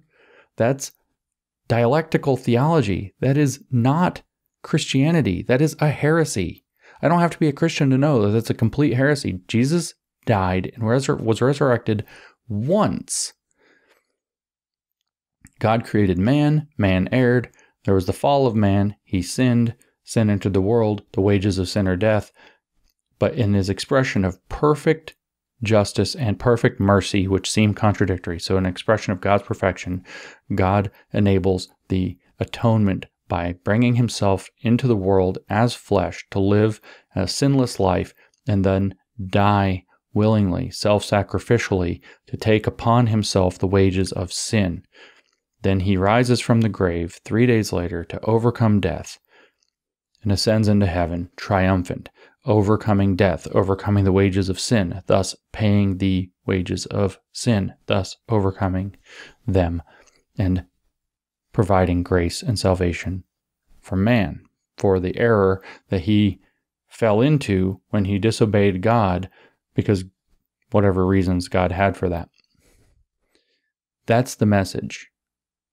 It is not that Jesus dies and is resurrected and then does it again tomorrow and does it again tomorrow and does it again tomorrow. That's dialectic. That is not Christianity. The death and resurrection of Jesus is a singular act upon which the sin of the world is taken onto the Creator and is self-sacrificially paid for. That's the meaning of Christianity. And everybody can partake in this, say through John 3:16, etc. That's the message of Christianity, not to Paulo Freire. The prophetic church, like Christ, must move forward constantly, forever dying and forever being reborn. With dialectical faiths like Marxism and Hegelianism, or the dialectical faith of leftism, that they're both in the track of, there is a death and rebirth on every revolution of the dialectic.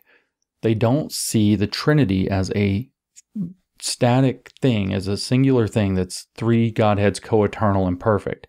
It is a process. He just said that. It's a process.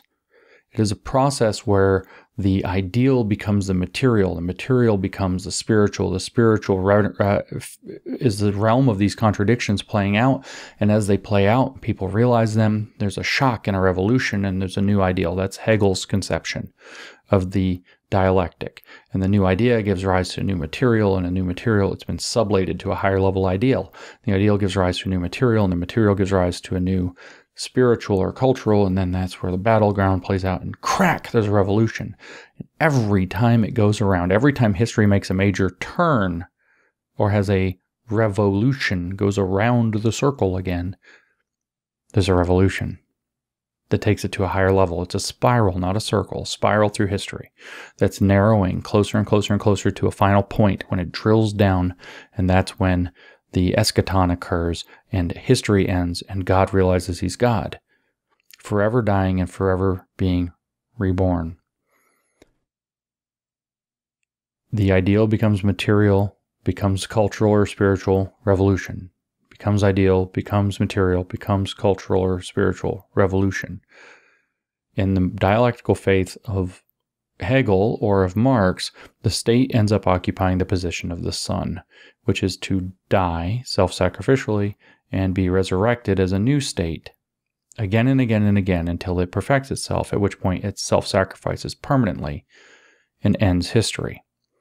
So the oppressed seize the means of production. They establish a new state that is a dictatorship of their oppression that runs until it craps out, and then it happens again. The new oppressed seize the means, and every time it gets tighter and tighter and tighter until finally the state, as Marx had it, withers away in the end, at the end of history, and it self-sacrifices itself when the utopia emerges as a perfect communism. That's their faith. That's their eschatology. It's a freaking religion. So let's read a little Freire, back up a little, and then come forward. Nor is the prophetic church one that chooses modernization and thereby does no more than stagnate. Christ was no conservative. The prophetic church, like him, must move forward constantly, forever dying and forever being reborn. In order to be, it must always be in a state of becoming. The prophetic church must also accept an existence that is in dramatic tension between past and future, staying and going, speaking the word and keeping silence, being and not being. See? Father becomes son, son becomes spirit, spirit revolutionizes the Father, becomes son, becomes new spirit, revolutionizes the Father, until finally they come together in a single point, and there is no deviation between them at all. In order to be, it must always be in a state of becoming. The prophetic church must also accept an existence that is in dramatic tension between past and future. The present is the moment in between, staying and going, speaking the word and keeping silence, being and not being. The dialectical fusion is becoming. The present is the moment of becoming between past and future. Where you are now is where you have become to be, is the spot between staying and going. The moment you begin to speak, rather than keeping silent, or stop speaking and begin keeping silent, is when silence or speech becomes. The spot between being and non-being, where being comes out of non-being, is becoming. That is the dialectical faith. This is their heresy. You can't have a little bit of this in your church, guys. There is no prophecy, he says, without risk. That's because everybody hates communists for damn good reasons. This prophetic attitude, which emerges in the praxis of numerous Christians and the challenging historical situation of Latin America, is accompanied by a rich and very necessary theological reflection. The theology of so-called development gives way to the theology of liberation, a prophetic utopian theology full of hope. That's because liberation is the Prisca Theologia. It is alchemical. It's not just Gnostic, it's also alchemical. It's hermetic. Little does it matter, he says, that this theology is not yet well systematized. Its content arises from the hopeless situation of dependent, exploited, invaded societies. In other words, it doesn't matter that it's immature, that it's ridiculous, that it's malformed, that it doesn't know how, that it doesn't know where it's going. In fact, it's not allowed to know where it's going. See, it doesn't matter. It doesn't matter that it has no idea what it's doing. It has the right gnoseological attitude, so give it power, defer to it. Let Al Mohler use it to transform your seminaries. It is stimulated, he says, the prophetic church, by the need to rise above the contradictions that explain and produce that dependence. Since it is prophetic, this theology of liberation cannot attempt to reconcile the irreconcilable. See, that's exactly what I'm saying. Now, he spends a bunch of paragraphs now talking about Latin America and the Latin American context.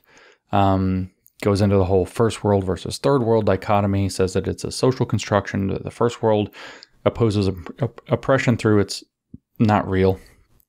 but we're not going to focus on that. He says, thus it is clear that the educational role of the prophetic church must be totally different from that of the other churches we have discussed. Education must be an instrument of transforming action, a political praxis at the service of permanent human liberation. So your only choice is Marxist or evil, but the point is that you're going to turn your church into the same thing they turned the schools into, which are brainwashing programs for Marxism. That's your only choice. Once you accept their construction, which is in a sense heavily dependent upon Manichaean Gnosticism, which is a heresy. It's your only choice. This, let us repeat, he says, does not happen only in the consciousness of people, but presupposes a radical change of structures in which process consciousness will itself be transformed. And that, he said before, doesn't just happen, it has to be made to happen through praxis, which means it has to be made to happen through people who are doing praxis, and you can judge them, as Jesus said, by their fruit.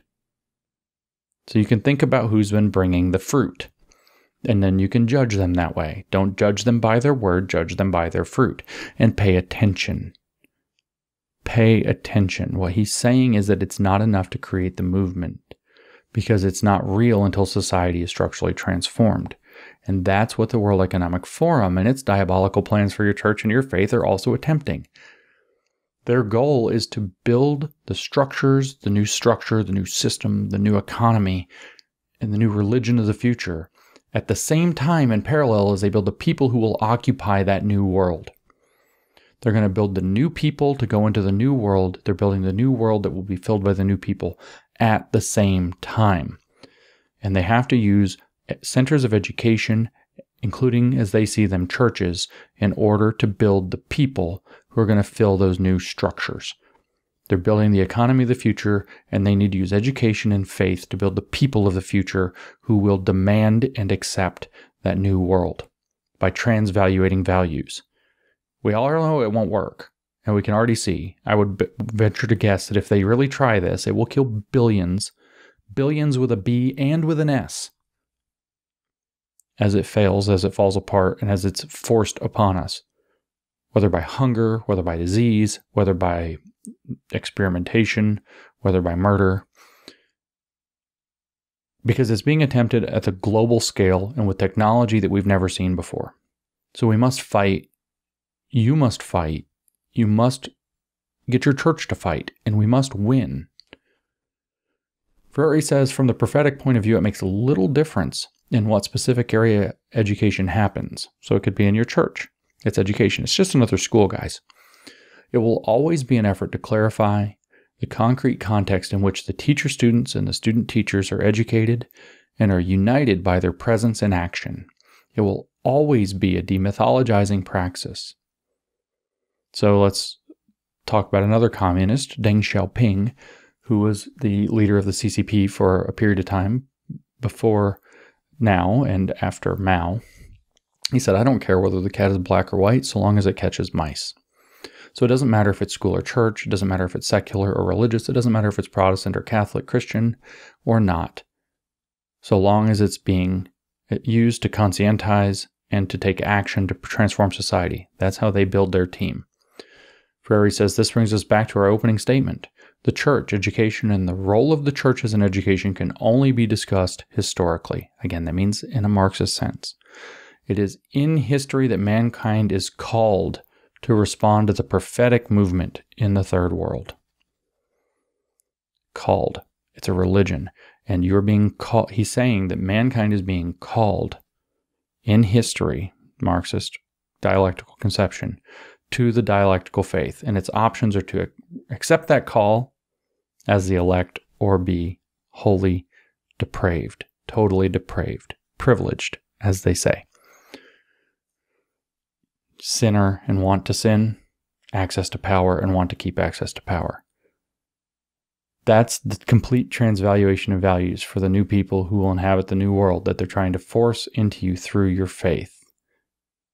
Your church, your faith, your religion are just another means to the one Marxist end, which is the same Gnostic lie recorded in Genesis 3 and most of the origin stories in the world and repeated throughout all the scriptures, and has been repeated throughout history to disaster every single time. As Solzhenitsyn warns, this is the line of good and evil that splits every human heart. If they can transvaluate your values, they can subvert your values to serve their vision. If they can transvalue good to evil, that's them winning across that line. And it is to be accomplished by transvaluating your faith to serve their faith, which is an inversion and a deception. It's a deception with a capital D. It's an accusation of the existing order with a capital A deceiver, an accuser. What character is this? Who would cause a transvaluation or transvaluative inversion of good and evil? It would be darkness posing as light. That's what they want to use your church to instill in people. And to just quote him one last time, and we'll close up without a lot of epilogue. Values cannot be justified by the intellectual process alone. Faith must be involved. Chairman of the World Economic Forum and Professor Klaus Schwab. Think about what's happening. Think about the stand you have to take. Think about what's at stake if you don't take this stand. Think about what you have to do. You must understand what's happening. You must understand the heresy and how it works. You must understand how it's implemented. You must understand who's implementing it. You must understand who's working alongside Klaus Schwab, like Rick Warren, and you must stop calling these people brothers. You must understand, and you must stop this. This is a catastrophe, the likes of which the world has never seen. And if you don't have the ability to get clear in your faith, you're in trouble, and you're putting all of us in danger. You absolutely must come to this understanding. You absolutely must stand. You absolutely must be willing to take the people who are bringing this into the church and tell them to get out. Sorry, pray for you, hope you repent. Tim Keller, your time's running out, buddy. Hope you repent. Hate to know what would happen to you. But we can't have you in a position of power and authority because we're not God, we're human, and we don't know what the contents of your heart are. And you've shown us you're a risk. You've got to go. Your authority is ended. You chose Klaus. That was a mistake.